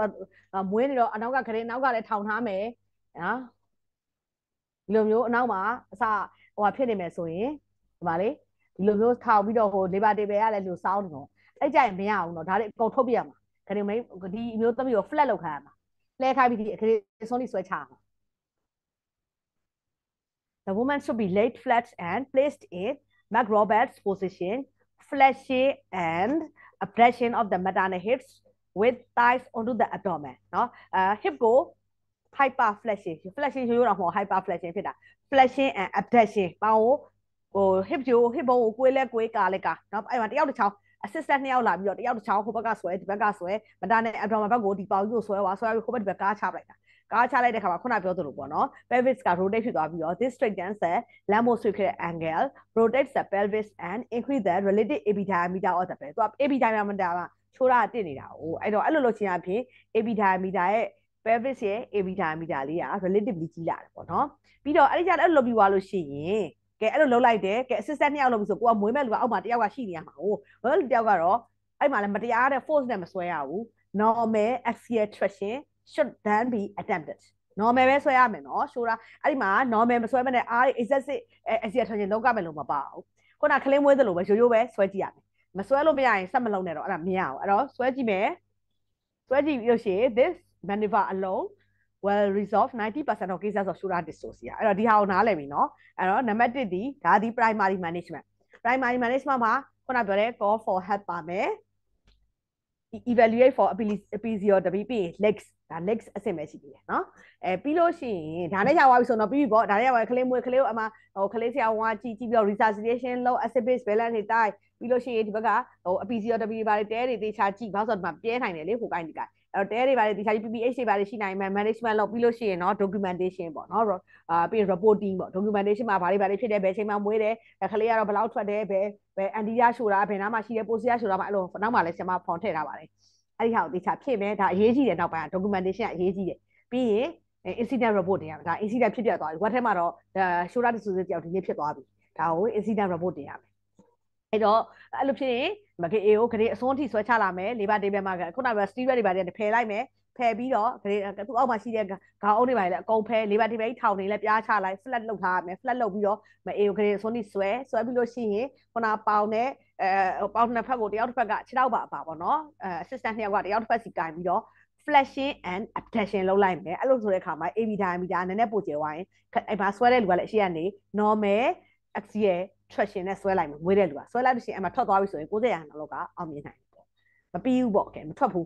ဆိုနောက်တစ်ဆင့်အဲ့တော့ Mark Robert ကနံပါတ်1 Mark Robert ပြီးလို့ရှိရင် suprapubic pressureဆိုတော့ if delivery is not achieved Mark Roberts combined with suprapubic pressure will increase success rates further အဲ့တော့ Mark Robert ကြီးပဲမအောင်ဘူးဆိုရင် Mark Robert plus suprapubic pressure เนาะအဲ့လိုဖိလိုက်လို့ရှိရင်တော့တဲ့ success rate ကပို့ပြီးတော့များလာနိုင်တယ် suprapubic pressure should be applied by an assistant from behind the fetal shoulder in a downward and lateral direction just above the maternal symphysis pubis in either a continuous or rocking motion အဲ့တော့ suprapubic က symphysis pubis ပေါ်ကနေဖိချလိုက်တာအဲ့မှာပခုံးတက်နေတယ်လေ anterior shoulder တက်လာအဲ့တက်နေတာကိုပခုံးရဲ့အရှေ့ကနေတော့ဖိလို့မရပခုံးရဲ့အနောက်ကဖိချမှာကလေးကခါတယ်လဲထွက်သွားပြီးတော့ oblit diameter လေးရောက်အောင်မှာပေါ့အဲ့တော့ကလေးရဲ့အရှေ့ကြီးကတော့မဖိအောင်ကလေးကိုပလက်ကြီးလောင်အောင်မဖိအောင်ကလေးကိုမှောက်သွားအောင်ဖိချတဲ့သဘော suprapubic ပေါ်ကနေပြီးတော့ဖိချလိုက်တယ် downward အောက်ကိုလည်း side အောက်ကိုခလေးဒီဖင်ဘက်ကိုထွက်အောင်လဲ downward လည်းဖြစ်မယ် lateral လည်းလှည့်အောင်လို့ဖိချလိုက်မယ်ဖိချလိုက်ခြင်းအဲ့မှာ continuous လည်းသွားလို့ရတယ် rocky လည်း continuous ဆိုတာလက်ကို sustain ထားပြီးတွန်းချလိုက်တာပေါ့နော်သို့မဟုတ် rocky ဆိုတာနှိပ်ချလိုက်လက်ကိုကြွားလိုက်နှိပ်လိုက်လက်ကိုဖိလိုက်အဲ့လိုမျိုးလုပ်တာကိုကြာတော့ rocky motion ပေါ့ဘယ်ဟာဖြစ်ဖြစ်လုပ်လို့ရတယ်တဲ့အဲ့ဒါဆိုလို့ရှိရင်ခလေးရဲ့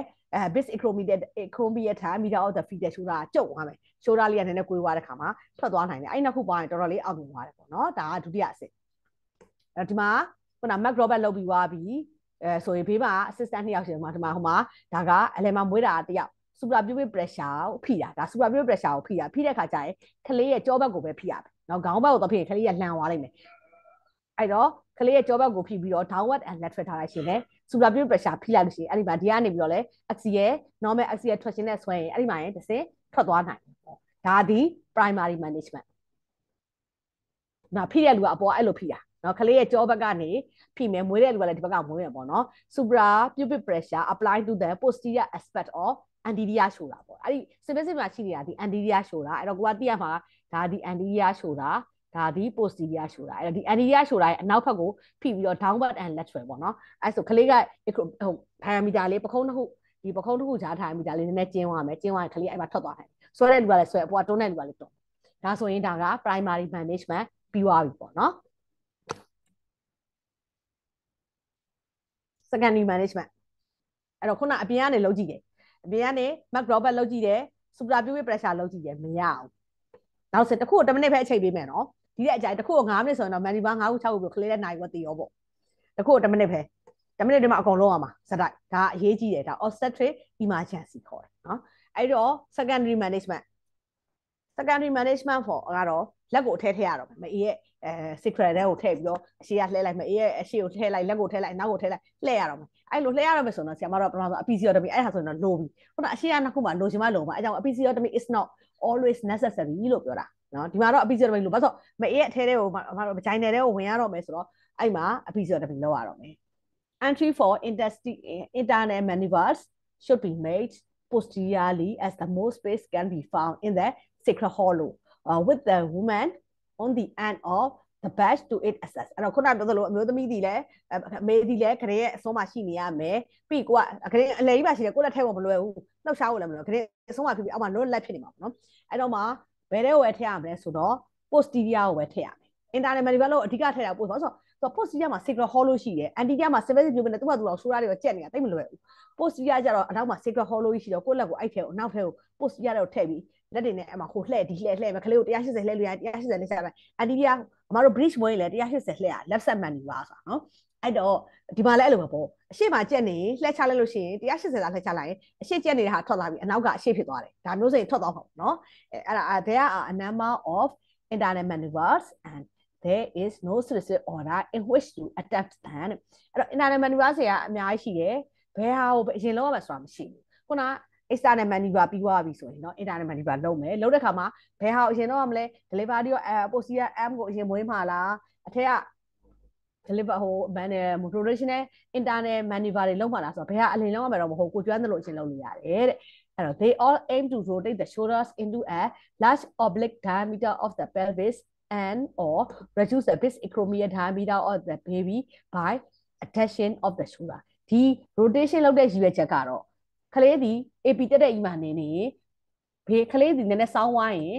လဲဝိုင်းရင်ဘေးဘက်ကိုရောက်ဝိုင်း oblique diameter တွေရောက်ထွက်သွားနိုင်တယ်နော် pelvis ရဲ့ oblique diameter တွေရောက်ဖို့ရည်ရွယ်တယ်နောက်တစ်ခုကကျတော့ပခုံးတစ်ခုကျုံသွားတဲ့အတွက်ခလေးနှစ်ခုရဲ့ပခုံးလေးတွေကို attention လုပ်ခြင်းအပြင် bis acromial diameter လေးကျော့သွားအောင်အဲ့လိုရည်ရွယ်တယ်မှာအုံးမဆိုတော့ပခုံးကဒီမှာရှိမှာ anterior shoulder ဒီ stomach လို့အောက်မှာရှိနေမယ် posterior shoulder ဒီ sacral hollow ထဲမှာဒီနားမှာရှိနေတယ်အဲ့လိုဖြစ်နေရတယ်ကိုကဟိုတက်ဒီလဲလို့ဒီလို diameter အဆောင်ဘက်ကိုရောက်သွားပြီ oblique diameter လို့သွားတဲ့အခါ6သွားပြီလေဒါဆိုထွက်သွားနိုင်တယ်ပေါ့ဒီကလှည့်ထုတ်တဲ့သဘောပေါ့နော်အဲ့တော့ဒါကို AP diameter ဒါဒီ oblique diameter အဲ့ oblique diameter ကိုရောက်ဖို့ကိုကရည်ရွယ်တာပဲပြီးပခုံးတစ်ခုကိုလည်း attention လုပ်လိုက်တဲ့အတွက်ပခုံးတစ်ခုကကျင်းသွားတော့ထွက်သွားနိုင်တယ်ပေါ့ဒါသူ့ရဲ့ principle ကတော့ဒါပဲအဲ့တော့ rotational maneuver ပေါ့နော် rotational maneuver မှာ internal rotational maneuvers were originally described by Woods and Rubin အဲ့တော့သူရဲ့ method တွေက Woods and Rubin လို့ခေါ်တာပါ Woods နဲ့ Rubin တွေကနေပြီးတော့ describe လုပ်ခဲ့တယ်ပေါ့နော် rotation can be most easily achieved by pressing on the anterior or posterior aspect of posterior shoulder ပိုလွယ်တာတော့ posterior shoulder ပိုလွယ်ဘာလို့ဆိုတော့လက်ကလည်းအနောက်ကနေရာရှိတယ်လေအနောက်ကနေရာရှိတော့ sacral hollow ထဲကိုဝင်ပြီးတော့ posterior shoulder ကိုဖြစ်နိုင်ရင် posterior shoulder ကိုလှည့်ချလိုက်တာပေါ့ posterior shoulder ကနေဖိချအရှေ့ကိုဖိအနောက်ကိုဖိအဓိကတော့ကလေးလဲသွားဖို့ပဲလဲသွားတယ်ဆိုတော့ AB diameter ကနေပြီးတော့ oblique diameter ကိုရောက်သွားပြီဆိုရင်ဒါကလေးလဲသွားပြီဆိုလို့ရှိရင်တော့ထွက်နိုင်တာပေါ့နော်အဲ့တော့ on the anterior or posterior aspect အဓိကနံပါတ်1က posterior shoulder ကိုအရင်လုပ်ကြည့်ပေါ့အဲ့တော့ pressure on the posterior aspect of posterior shoulder has the additional benefit of reducing the shoulder diameter by adapting the shoulders အဲ့တော့ posterior aspect of posterior shoulder posterior shoulder ရဲ့ posterior ဘက်ကို pressure ပေးခြင်းကပို့ပြီးတော့ diameter shoulder diameter ကိုလည်းကျုပ်စေတယ်ပေါ့နော် the shoulder should be rotated in wider oblique diameter resolving shoulder dystocia ခုန AP မှာရှိနေတဲ့ shoulder နှစ်ခုဒီဟို pressure ပေးလိုက်တဲ့အခါမှာ anti posterior shoulder ရဲ့နောက်ကနေ pressure ရှေ့သို့မဟုတ်နောက်ကနေ pressure ပေးလိုက်တဲ့အခါမှာသူဒီ oblique diameter လေးကို rotate ဖြစ်သွားတယ်ပေါ့အဲဒီမှာ muscle posterior ကိုထည့်တယ်ထည့်ပြီးဒီမှာ180လှည့်ချလိုက်ရင်ခုန anterior shoulder တက်နေတာဒီအပြင်ကိုထွက်လာနိုင်တယ် posterior shoulder ဒီဒီဘက်ကို180ခလေးကလှည့်ချလိုက်တော့အဲဒီမှာ anterior shoulder အပြင်ထွက်လာပြီးတော့ posterior shoulder ဒီ anterior shoulder ဖြစ်သွားနိုင်ပေါ့နော်ဒါကတနည်းပေါ့ဒါလည်းဒီမှာအတူတူပဲပေါ့ဒါကကြတော့ posterior shoulder ကို anterior ကနေလှုပ်တာပေါ့နော်ဒီမှာ posterior shoulder ရဲ့ anterior ကိုလှုပ်မယ်လက်ကတော့နှစ်ဖက်ထည့်ရတယ်လှည့်ချပလိုက်တာပေါ့ muscle ဆိုတာ180လို့လှည့်ချပလိုက်တာလှည့်ချကြည့်ရမယ်ခုနကြက်နေတဲ့တက်နေတဲ့ပခုံးကြီးအရှေ့ကိုထွက်လာပြီးတော့အနောက်မှာရှိတဲ့ပခုံးကြီးအရှေ့ကိုရောက်သွားတယ် muscle နောက်တစ်ခုကကြတော့ Rubin ပေါ့နော် Rubin ကကြတော့သူက anterior shoulder ကိုလုပ်တာနော်to apply pressure on the posterior aspect of anterior shoulder ဒီမှာ anterior shoulder anterior shoulder ရဲ့ posterior aspect ကနေဒီလိုအရှေ့ကိုလှည့်ချတယ်ဘယ်လိုပဲပြောခလေးဒီလိုထောင်နေရနဲ့စောင်းသွားတဲ့အတွက်ဒီ oblique diameter ရောက်သွားရင်ထွက်သွားနိုင်တယ်အဲ့တော့ muscle ပဲ33Rubin ပဲ33အတူတူပဲပေါ့နော်နောက်ကိုအရင်လောက်တာတော့ပိုလွယ်တယ်ပေါ့နောက်က sacral hollow ရှိတော့စတယ်အနောက်ထဲကိုလက်ထည့်ပြီးလုပ်ကြည့်ရင် Woodschool ပေါ့Woodschool နဲ့180လက်အရှေ့လက်မြအနောက်လက်posterior shoulder ရဲ့အရှေ့ကိုပဲသွားဒီ posterior shoulder လေးရဲ့အရှေ့ပဲသွားဟိုအနောက်ကပဲလှည့်သို့မဟုတ်အဲ့ဒါနဲ့မရရင်တော့ anterior shoulder ရဲ့အနောက်ကနေသွားပေါ့ anterior shoulder အနောက်ကနေဖိချခလေးကိုအဓိကတော့ခလေးကို oblique diameter ရောက်သွားဖို့ပဲเนาะအဲ့ဒါဆိုရင်အဲ့ဒါက Rubin maneuver လို့ခေါ်တယ် if the shoulder is delivered despite the above maneuver ဒါလည်းမရတော့အခုပြီးသွားတာက rotational maneuver နှစ်ခုပြီးသွားပြီပေါ့နော် Woodschool ရှိမယ် Rubin ရှိမယ်အဲ့ဒါကြီးလုံးကြည့်ရဲ Woodschool ဆိုတာက anterior shoulder ကိုသုံးတာ Rubin ဆိုတာကတော့Woodschool က posterior shoulder ကိုသုံးတယ် Rubin က anterior shoulder ကိုသုံးတာဘယ်ဟာလုံးတူတူပဲ if the shoulder is still not delivered despite the above measures insert a hand into the vagina အဲ့ဒါကြတော့ delivery of the posterior arm လို့ခေါ်တယ်เนาะအဲ့ delivery of posterior arm ဖြစ်ဖြစ်ဒီဘက်က rotational maneuver ဖြစ်ဖြစ်ကြိုက်တာကိုအရင်လုပ်လို့ရတယ်အဲ့ဒါတွေအရင်မလုပ်ခွဲနဲ့ posterior arm အရင်ဘိုးမဲ့ဆိုလဲရတယ် insert a hand into the vagina grab the humerus of the posterior arm and keep the arm flexed at the elbow sweep the arm across the chest grab the hand and deliver the entire arm လက်ကို sacral hollow ထဲထည့်လိုက်တယ်ခလေးရဲ့ drown စစ် elbow ပေါ့ elbow ကိုအဲ့ချိန်မှာ elbow ကိုဖြောင်းဖြောင်းကြီးမဟုတ်ဘူး elbow လေးကိုအမှကွေးထားကွေးပြီးတော့အဲ့ဒီလက်ကလေးကိုသူ့ရဲ့ chest ကနေကြော်ပြီးတော့အရှိကနေဆွဲချုပ်ချလိုက်တာအစွဲမတော်ရင်တော့ခလေးကအဲ့မှာဟိုဖြစ်တတ်တယ်ကျိုးတတ်တယ်ပေါ့နော် humerus ကအဲ့မှာဒီချင်းchest နဲ့မျက်နှာဝမ်းနေဖြတ်ပြီးတော့ပခုံးကိုအပြင်ထုတ်လိုက်တဲ့ခါပခုံးတစ်ခုလွတ်ထွက်သွားတာ posterior arm with one hand on each side of the fetal head applying firm continuous traction downward to move the anterior shoulder another citizen အဲ့တော့ posterior arm ကိုအထက်ကနေပြီးတော့ခုန sacral hollow ထဲထည့်ပြီးတော့ posterior arm ကိုဆွဲချလိုက်အပြင်ကိုထုတ်လိုက်ပြီဆိုလို့ရှိရင်ကျန်တာ anterior arm ကျန်ခဲ့အဲ့ posterior arm တစ်ခုထွက်သွားပြီဆို shoulder diameter ကျင်းသွားတာပေါ့ကျင်းသွားရင်နောက်လက်တစ်ခုထပ်ထွက်လာမှာပေါ့နော်ဒီမှာ posterior ဒီမှာခလေးရဲ့ posterior arm ကိုမွေးတာဒီမှာ posterior sacral hollow ထဲခလေးကိုကွေးဒီမှာအဲ့ကွေးနေတဲ့ထောင်စကားအရှိကိုဆွဲချလိုက်တာနော်ဆွဲချလိုက်တော့ဒီပခုံးအရင်လွတ်သွားရင်ကျန်တာဆက်ပြီးမွေးလို့ရပါပြီဒါက delivery of posterior အဲ့တော့ဒီ secondary management မှာrotational maneuver နဲ့ delivery of posterior ကြိုက်တာလုပ်လို့ရတယ်အဲ့ delivery of posterior မှာ humerus structure က2 to 12% ရှိတယ် if these maneuvers are unsuccessful you should roll the woman over and repeat the maneuvers as this changes the angle of embedded shoulder and change the angle of the pelvis အဲ့ဒါကိုပြန်လုပ်မလားပေါ့နော်တကယ်လို့ဒီမှာunsuccessful ဖြစ်လို့ရှိရင်သူ့ကို ဒီလိုမျိုးဖြစ်သွားပြီဆိုရင်လေးဘက်ထောက်နောက်တနည်းပေါ့ခုနကတော့ကဂရင်းအဆုံးကိုဆွဲပြီးတော့ပထမဆုံး Mac Robert နဲ့ Supra Pubic ကတစ်ခါပြီးသွားပြီအဲ့ဒါ primary secondary ကျတော့ rotation နဲ့ maneuver တွေလုပ်ရှင်တော့ all four link လုပ်ရင်လုပ် rotation ရော all four link ရောလုပ်ပြီးသွားရင်မရဘူးဆိုရင်အမျိုးသမီးကိုလေးဘက်ထောက်ခိုင်းမယ်လေးဘက်ထောက်ခုန maneuver တွေပြန်လုပ်ကြမှာခုနရှေ့လှည့်နောက်လှည့်ပြီးလို့ရှိရင် delivery ရော posterior end တွေကိုမှောက်ရလေးဘက်ထောက်ပြီးတော့ all four technique ဒီမှာသူ့ကိုလေးဘက်ထောက်ခိုင်းခါမှာ diameter နဲ့ချင်းသွားခုနလိုပဲ maneuver တွေ wood screw တို့ reverse wood screw တို့ grouping တို့ဒါတွေကိုပြန်လုပ်ကြည့်လိုက်လို့ရှိရင်ဒီလိုဆိုရင်လည်းထွက်နိုင်တယ်တဲ့ဒါဆိုရင်တော့ secondary maneuver ပြီးသွားပြီနော်အဲ့တော့ line management ရောက်အခုနားလဲနော် primary management ကအထဲကိုဘာမှမဝင်ဘဲနဲ့ Mac Robert နဲ့ Supra Pubic pressure secondary maneuver က rotational maneuver နဲ့ all four limbs ပြီးလို့ရှိရင်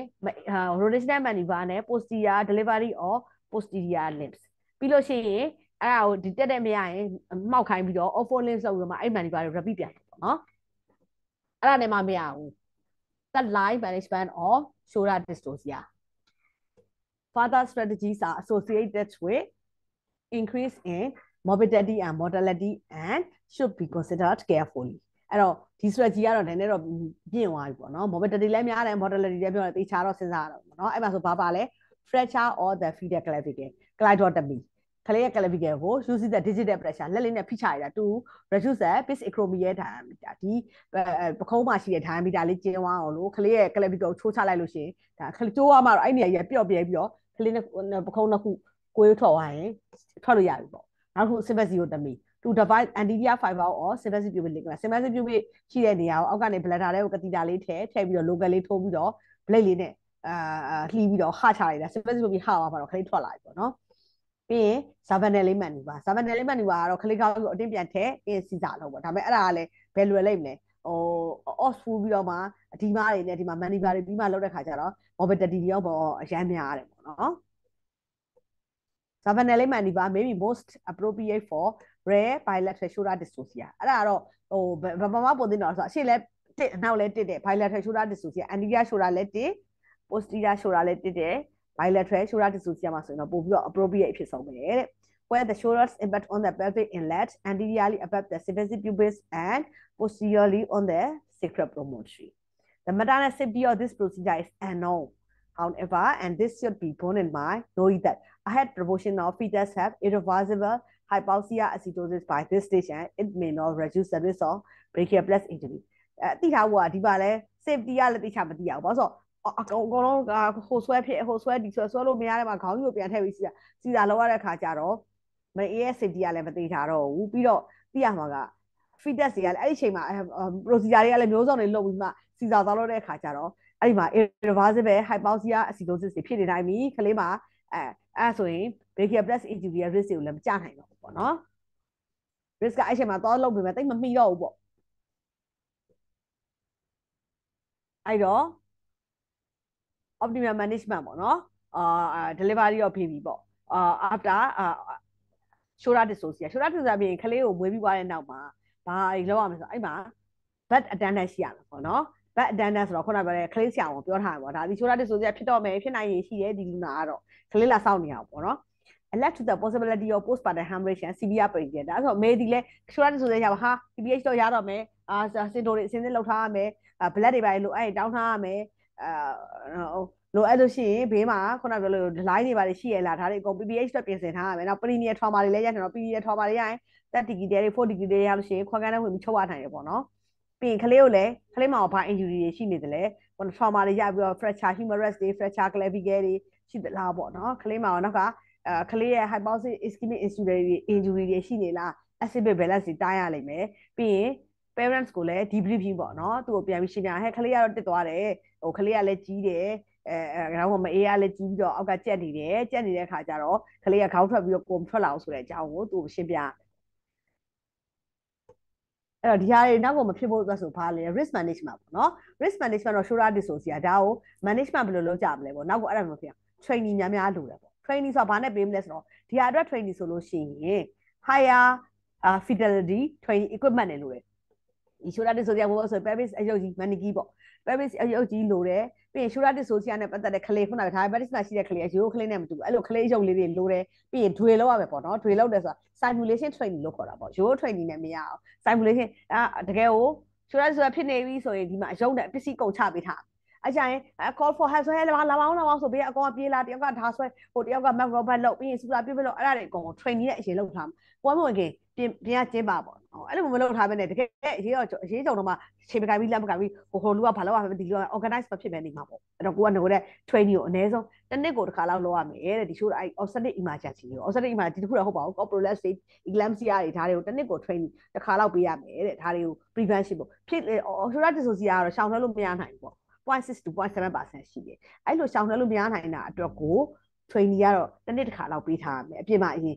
အရုပ်တွေနဲ့ပေါ့နော် mannequin တွေနဲ့လုပ်ထားရမယ် higher fidelity training equipment တွေရှိရမယ်ပြီးလို့ရှိရင်အဲ့မှာ training လုပ်ကြည့်ရအောင်ပေါ့နော်ခုနကပြောတယောက်ကဘယ်သူကဘာလုပ်မယ်ဆိုတော့တခါငကိုတယ်တို့ဆိုရင်တခါတည်းဟာဟိုအစင်တော်သွားပြီအောင်ဆိုရှိသမျှအကောင်ပြေးကြပြန်အောင်အကိုပေးနာကသူကပြန်ဟဲ့ကန်ဒီလာသွားပြီဆိုကန်ဒီလာပေးတဲ့လူရှိသမျှအကောင်ပေးကြပြန်အောင်အဲ့လိုမျိုးဆိုလို့ရှိရင်ဘယ်လိုလုပ်ဖြစ်မလဲငကိုတယ်က training လုပ်ထားမှာဟဲ့နေကကန်ဒီလာသွားပြီနေကကလေးဆောင်တော့ခေါ်နေတယောက်ကဒီကဟိုက back robot လုပ်မယ်ပေါအောင်ဆွဲနောက်တယောက်ကစူလာပြိုအောက်ကဘွေးအဲ့လိုမျိုး management တတိချာလုပ်နိုင်မှာရမှာအဲ့တော့ငကိုတယ်ကဒီ risk management မှာဒါတွေလုပ်ထားတယ်နော်နောက် documentation အရန်ကိုအရေးကြီးတယ်တို့ဆိုအရေးမတော်ရင်ကိုတရားစွက်ခံtime of delivery of the head and time of delivery of baby အဲ့တော့ကိုချရေးမှာစားချရေးတွေက time of delivery of head နဲ့ time of delivery of baby ခေါင်းမွေးတာပဲအချိန်17နာရီကိုမွေးတာက17နာရီခွဲဟာနိုင်ခွက်တော့ကွာသွားပြီပေါ့နော်အဲ့လိုမျိုးဒါမှမဟုတ်ခေါင်းမွေးတာက17နာရီကလေးမွေးတာက17နာရီနဲ့10မိနစ်ပေါ့10မိနစ်ထက်ကျော်နေ shoulder dystocia ဖြစ်နေပြီလေ10မိနစ်ထက်ကျော်ပြီဆိုရင်anterior shoulder at the time of dystocia အဲ့လိုဖြစ်တဲ့အချိန်မှာ anterior shoulder အရေးကြီးတယ် anterior shoulder ဘယ်နားမှာလဲပေါ့နော် at the time of dystocia ဖြစ်နေတဲ့အချိန်မှာ anterior shoulder ကဘာလို့ဆိုဘယ်လားညာလား anterior shoulder ဒီဘယ်လားညာလားအဲ့တော့ကလေးဒီ brachial plexus injury တွေအပေါ်စီတွေထားရင်ဘယ်လက်မှာဖြစ်တာလားညာလက်မှာဖြစ်တာလားသူဖြစ်ချင်လို့ဖြစ်တာလားကိုလုံးလို့ဖြစ်တာလားအဲ့တော့ anterior shoulder အရေးကြီးတယ်နော်ကိုရီးယားလုံးရင်အဓိက anti ဖိချတာတို့ဘာတို့က anterior shoulder မှာအဓိကသွားမှာ anterior shoulder ဒီ left လား right လားအဲ့ဒီပေါ်မှာသွားထိရဆိုရင်ဒါက shoulder dystocia ဖြစ်မှာပေါ့နော်နောက်တစ်ခုကကြတော့ maneuvers performs ဘာတွေလုပ်တယ်လဲကျမကတော့နံပါတ်1 17နာရီ15မိနစ်မှာစူလာပြစ်လုပ်ပါတယ်17နာရီနဲ့6မိနစ်မှာတော့ Mac Robert လုပ်ပါတယ်မအောင်မြင်တဲ့ခါ17နာရီနဲ့9မိနစ်မှာ internet maneuver လုပ်သူတို့ timing နဲ့တေချာရေးရမယ် sequence နဲ့ရေးရ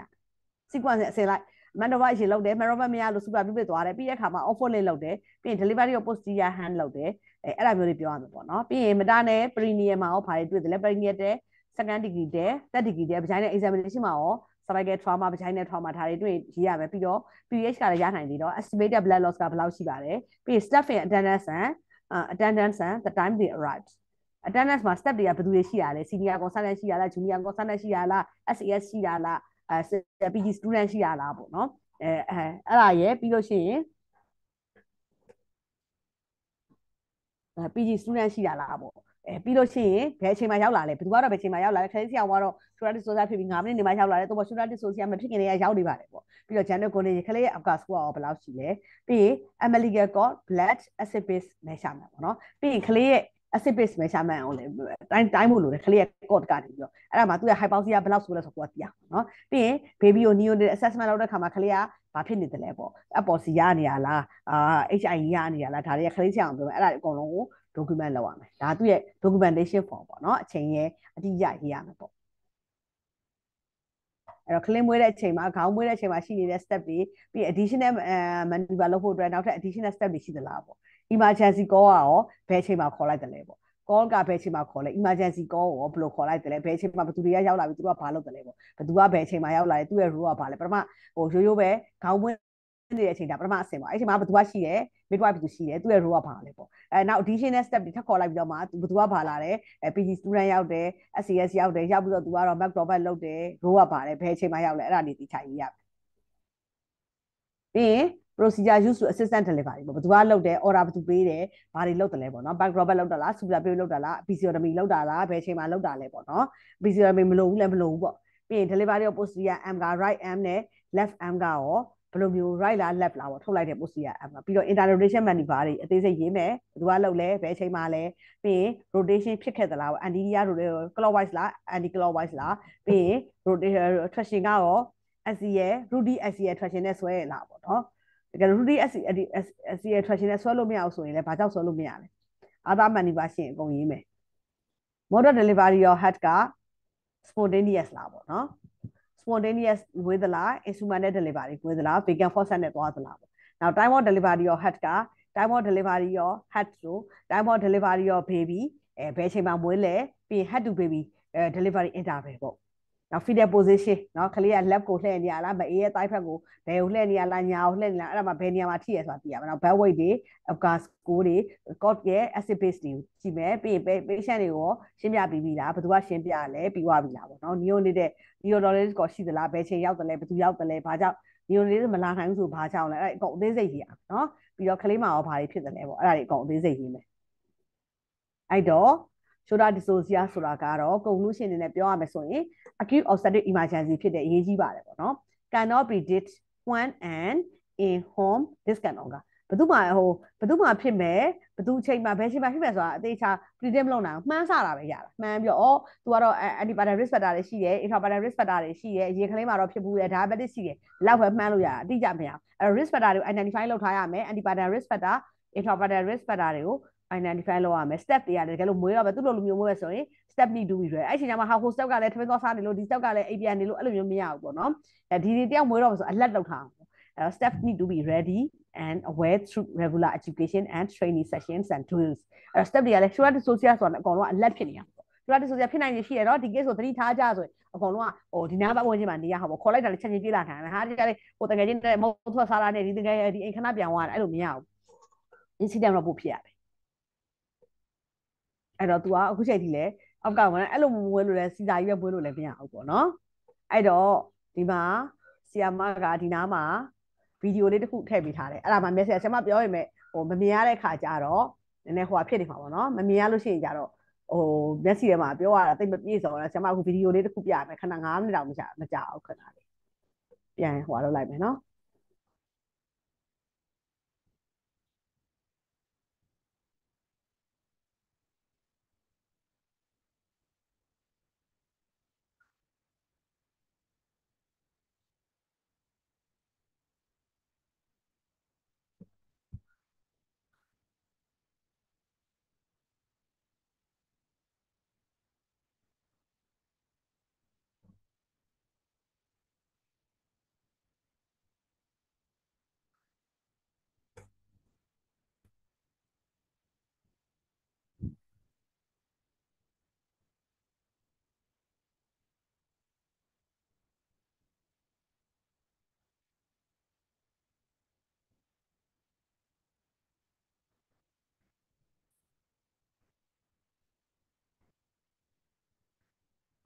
မြင်ရပြီလားမသိဘူး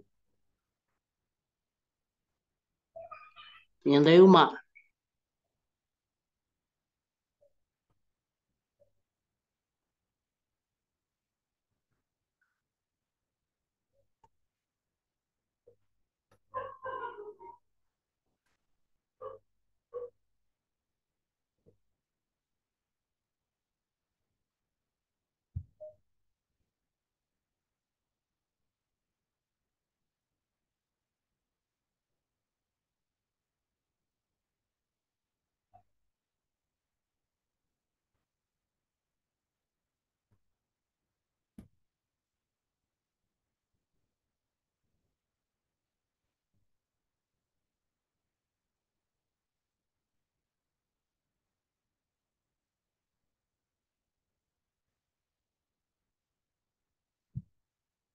နားလေး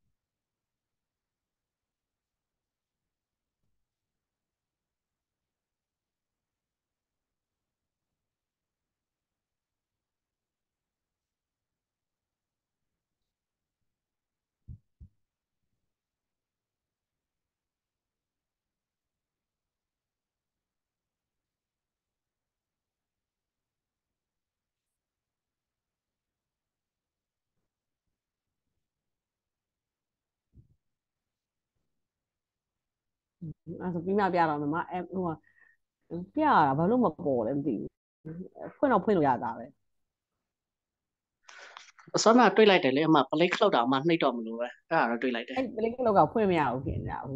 ကိုယ့်ကိုခုနဖွင့်တော့ဖွင့်လို့ရတယ်အခုဖွင့်မရတော့ဘူးဖြစ်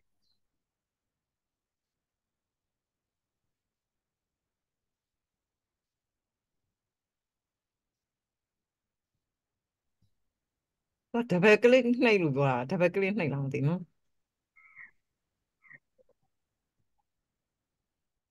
အမ host တို့ကို host တို့မပေးထားလို့ထင်တယ်အမအေးအဲ့လိုလားမသိဘူးနော်ဟုတ်မ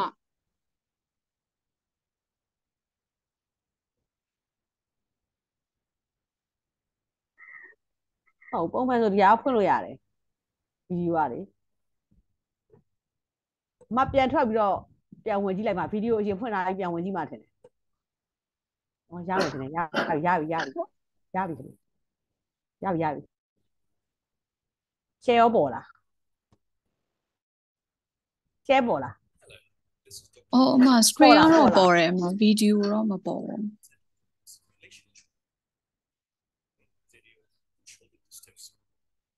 အတန်တော့ကြားတယ်အယုတ်တော့မမြင်ရ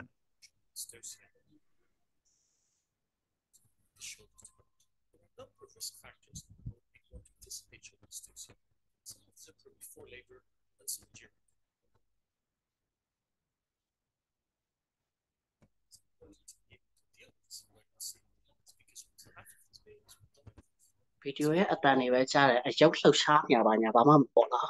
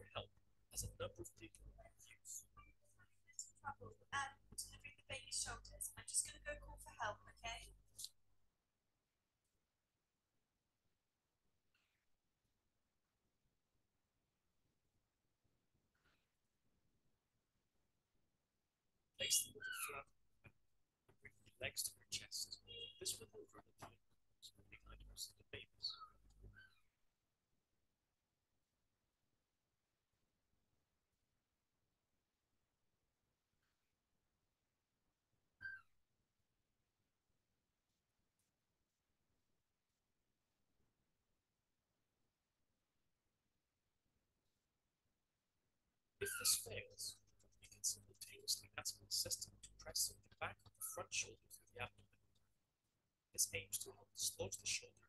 under the pelvic bone. Ask them to push either continuously or in their rocking motion. As for further pressure,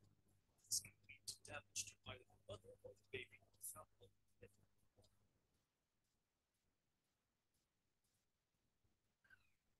If the maneuvers fail, you need to insert your hands in the vagina and try to dislodge the shoulder internally. At this point, you may want episiotomy. This will free space to enter. There are a number of rotation methods. The first one demonstrated here is the application of pressure of the index and middle finger blood back of the front shoulder. The aim is to dislodge the shoulder from under the pelvic bone. With any movement, then try to deliver the baby. If unsuccessful, it will also press at the same time with the index and middle finger of the hand at the front of the posterior shoulder. Once more, aims to dislodge the shoulder from under the pelvic bone. If any movement, try to deliver the baby.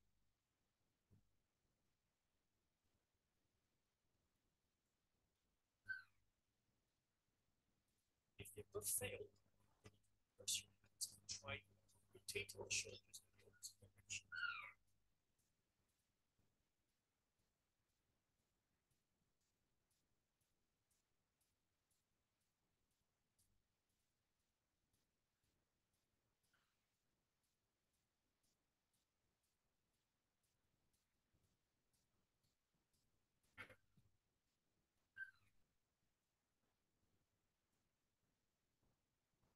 If rotational maneuvers work, try to deliver the posterior hand. This is done by inserting the hand in the posterior knee. Rotate the baby's arm. Flex the baby's elbow and sweep the forearm of the baby's chest.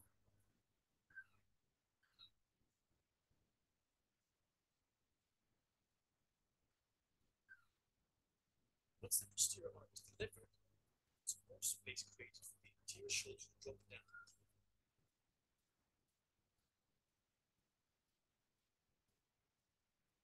If you still cannot deliver the baby, then consider lowering the pelvic bone. This increases the pelvic space. Gently downwards with the aim to deliver the posterior shoulder first. Also repeat all of the internal maneuvers in this position. In extreme circumstances, you can carefully consider if appropriate possible extreme maneuvers. After the event, document what you did and when. Obtain cardiac gases when available, and please, as always, debrief. Thank you very much for watching the video. Please also have a look at the website.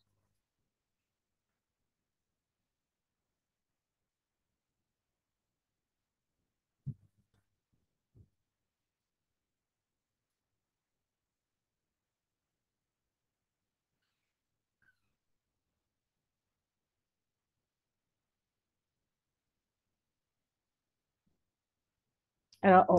ခုနပြီးသွားပြီကြားလားမသိဘူးကြားရပါတယ်မှာအဲ့တော့ဒါကသူ့ရဲ့ reference ပေါ့နော်ဒီမှာ reference ကတော့ RCOG Green Top Guideline နံပါတ်42ပေါ့နောက်တစ်ခုကကြတော့ဒီ 10 teacher Obstetric spine 10 teacher ပေါ့နော်10 teacher နောက်တစ်ခုကကြ Stroke OG e-learning ရ RCOG website ကပေါ့နော်အဲ့တော့ဒီမှာအခု SPA ပေါ့ SPA 5ပုတ်အဲ့တော့ဒီမှာနံပါတ်1ကဟိုလောက်လိုက်ပါမှာနော်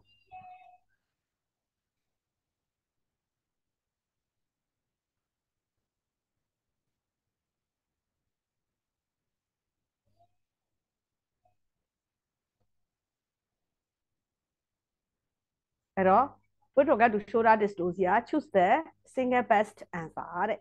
early induction of labor is a reasonable course of action to minimize the risk of complications in all those with an estimated fetal weight greater than 4.5 kg တဲ့နော်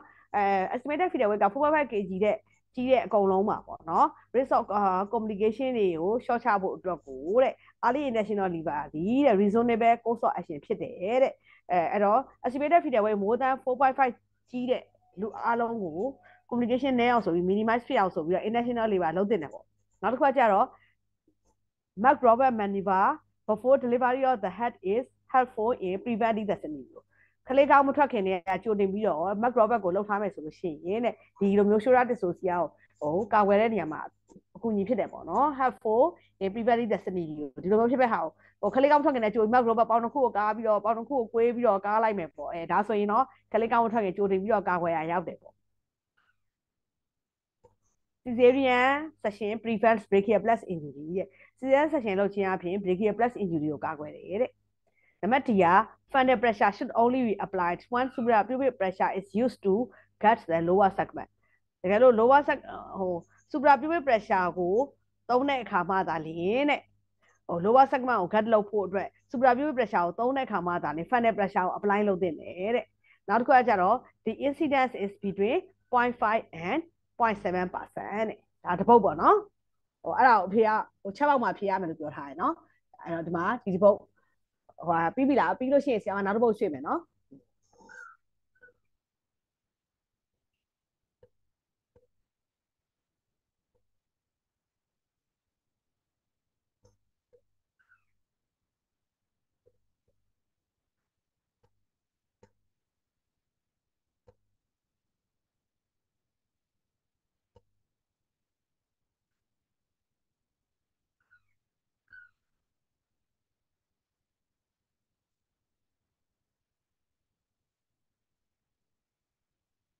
နောက်တစ်ပုတ်ရွှေ့လိုက်မယ်နော်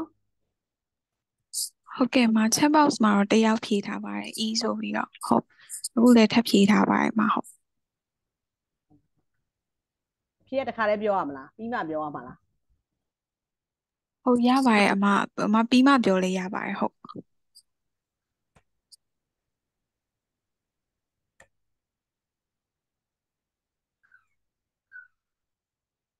An emergency buzzer has been activated for shoulder dystocia. You are instructed to midwives to assist you in delivery with Mark Robert maneuver. What would you ask to do? What did you ask them to do? တဲ့အဲ့တော့emergency buzzer နှိပ်လိုက်ပြီးပြီ midwife 2ယောက်ကိုညွှန်ကြားတော့ပဲပေါ့နော် Mark Robert လောက်တဲ့အခါမှာဘာလို့ခိုင်းမှာလဲတဲ့ hyperflexion attach maternal thighs onto her abdomen. Hyperflex and abduct maternal thighs on her abdomen နောက်တစ်ခုက give fundal pressure make lithotomy position perform an episiotomy เนาะအဲ့တော့ဟိုမှာ Robert လောက်တော့မယ်ပေါ့ Robert လောက်မယ်ဆိုရင် hyperflex and attach လား hyperflex and abduct လား fundal pressure ပေးမှာလား lithotomy position ကိုလုပ်ခိုင်းမှာလား episiotomy လုပ်မှာလားတဲ့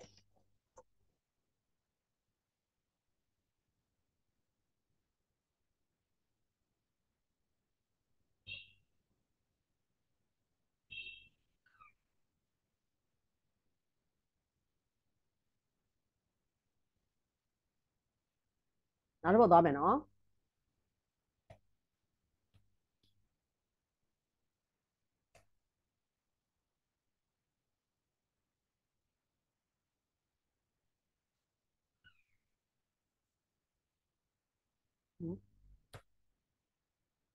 36 obese 36 year old pregnant woman comes into labor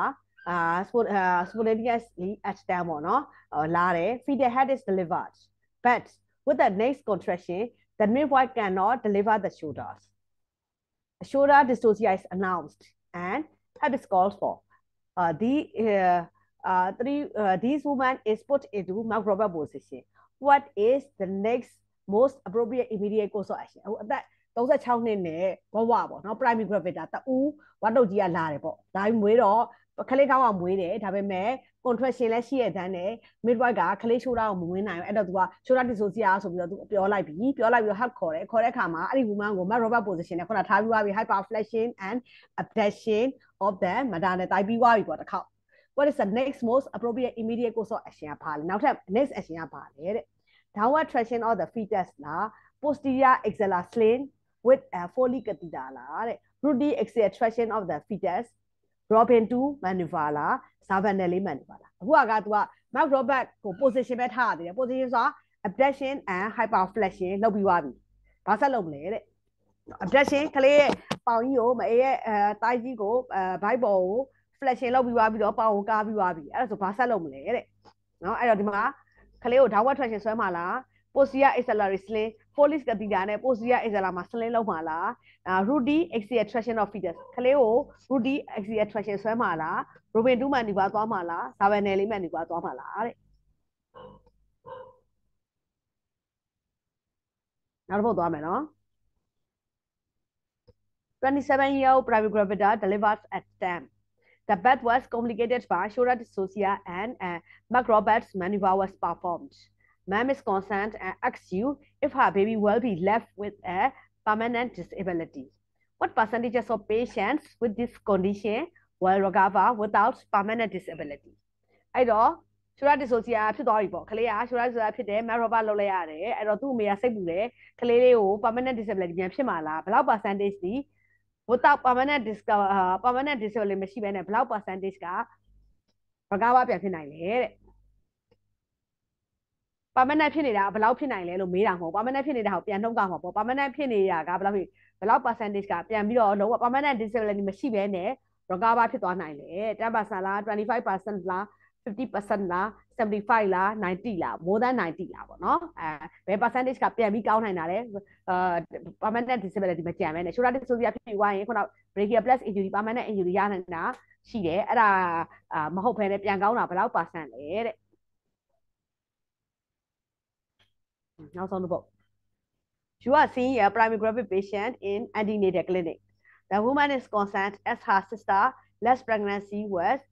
complicated by shoulder dystocia. What is the incidence of shoulder dystocia in vaginal delivery? အဲ့တော့ AN မှာ primary gravid ကိုကြည့်တယ်ကြည့်တော့ तू ကစိတ်ပူတာသူညမတော့ကနော် तू ကအရင်ကလေးတော့က shoulder dystocia ရတာအဲ့တော့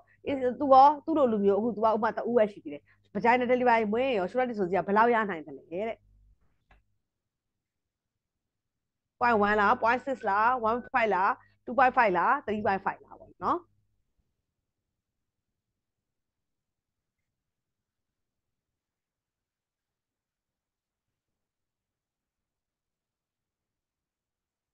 အဲ့တော့ချက်ပေါက်ဖွင့်ကြည့်လိုက်ရမှာလားဟုတ်ကဲ့ပါမဒ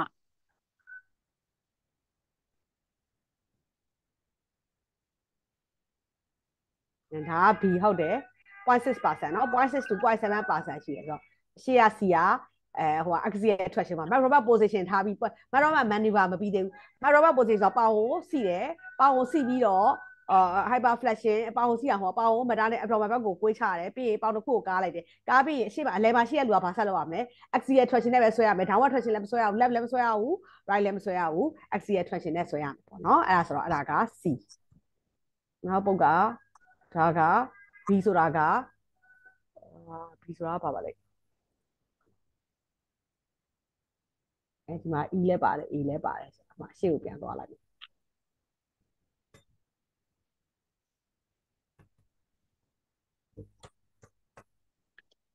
နံပါတ်1က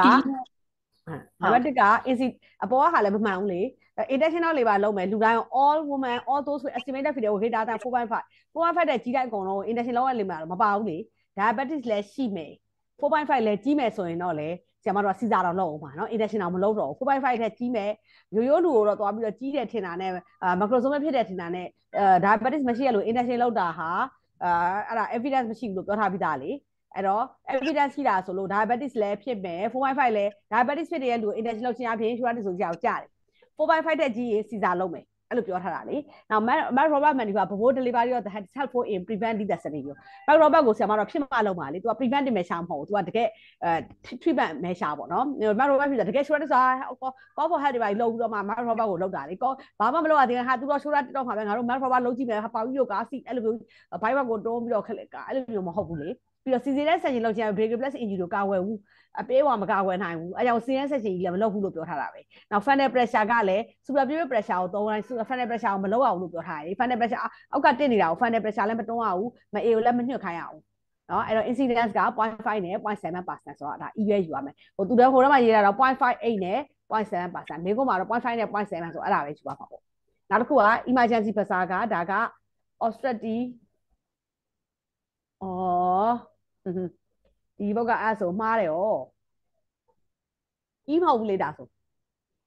အမပြောရရင်လေအဲ့ဒီပုံကို B လို့ဖြေကြတာမှာ B လို့ဖြေတယ်ဆိုရင်တော့မှန်တယ် E ခုန E လို့တွေ့သလားအဲ့တော့ emergency pressure လုပ်လိုက်လို့အခုက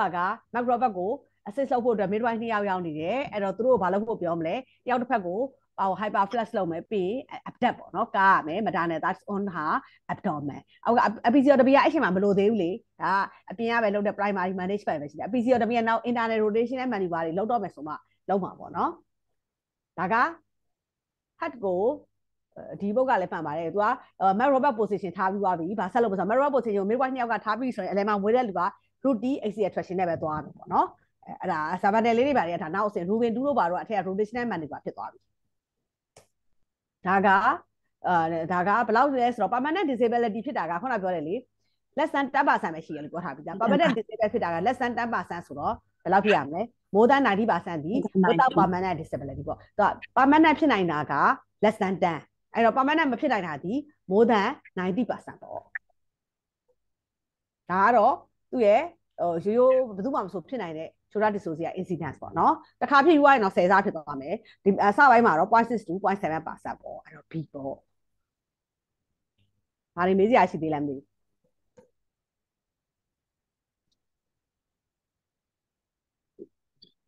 ဟုတ်ကဲ့ပါမအခုလိုတခြားအချိန်ပေးပြီးတော့ knowledge sharing လုပ်ပေးသွားတဲ့ကျေးဇူးအများကြီးတင်ပါတယ်ဟုတ်ကဲ့အမကလည်းကျေးဇူးတင်ပါတယ်အခုလိုမျိုးတေချာတို့ပြောပြရတဲ့အတွက်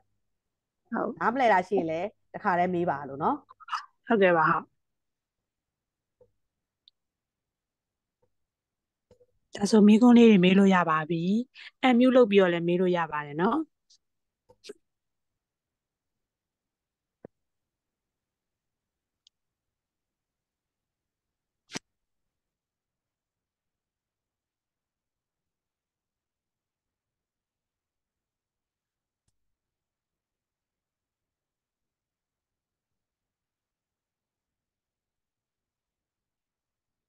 ဒီတိုင်းမမြင်ရမယ်ဗီဒီယိုကြည့်လိုက်တော့နည်းနည်းလေးတော့မြင်အောင်ဟောလေပို့ပြီးတော့ရိုးရိုးလက်ဆိုင်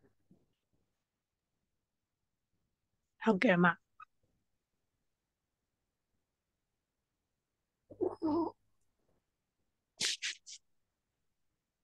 ဆရာမတို့မေးခွန်းလေးရှိသေးလားမသိဘူးရှင်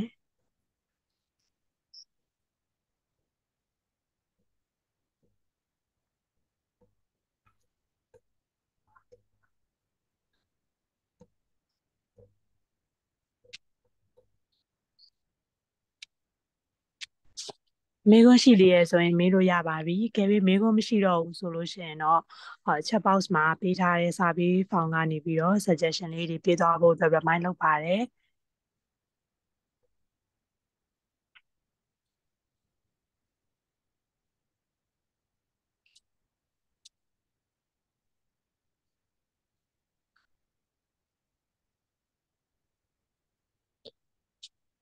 အမဘာမှတော့မမေးထားတော့ဘူးမဟုတ်မေးထားဆိုတာနားမလဲလို့လားအကုန်လုံးနားလဲဝါလို့လားတော့မသိဘူးနားလဲဝါတာနေမှာပါမအဲ့ဆိုဘာမေးတော့ဆိုရင်မထွက်လိုက်ရတော့မလားဟုတ်ကဲ့ပါမဟုတ်ကျေးဇူးတင်ပါတယ်မဟုတ်ဟုတ်ကဲ့အခုလိုမျိုးတက်ရောက်ပြီးတဲ့အတွက်လည်းအားလုံးကိုကျေးဇူးတင်ပါတယ်အားလုံးလည်းဘေးရန်နဲ့ကင်းရှင်းပါစေနေကောင်းကြမှာကြပါစေနော်ဟုတ်ကဲ့ပါမဟုတ်ပါပြေးရစနေပြပါစေကျေးဇူးပါမဟုတ်ဒါဆိုဆရာမတို့မေးခွန်းမရှိတော့ဘူးဆိုလို့ရှိရင်ကျမတို့ဒီ Zoom lecture လေးကို online ပါတော့မယ်နောက်လ3ရက်နေ့မှာပြန်ပြီးတော့2နာရီမှာပြန်ပြီးတော့တွေ့ပါမယ်နော်28ရက်နေ့မှာမရှိတော့ပါဘူးနော်ဒီနေ့တက်ရောက်ပေးကြတဲ့ဆရာဆရာမတွေအားလုံးကျေးဇူးအများကြီးတင်ပါတယ်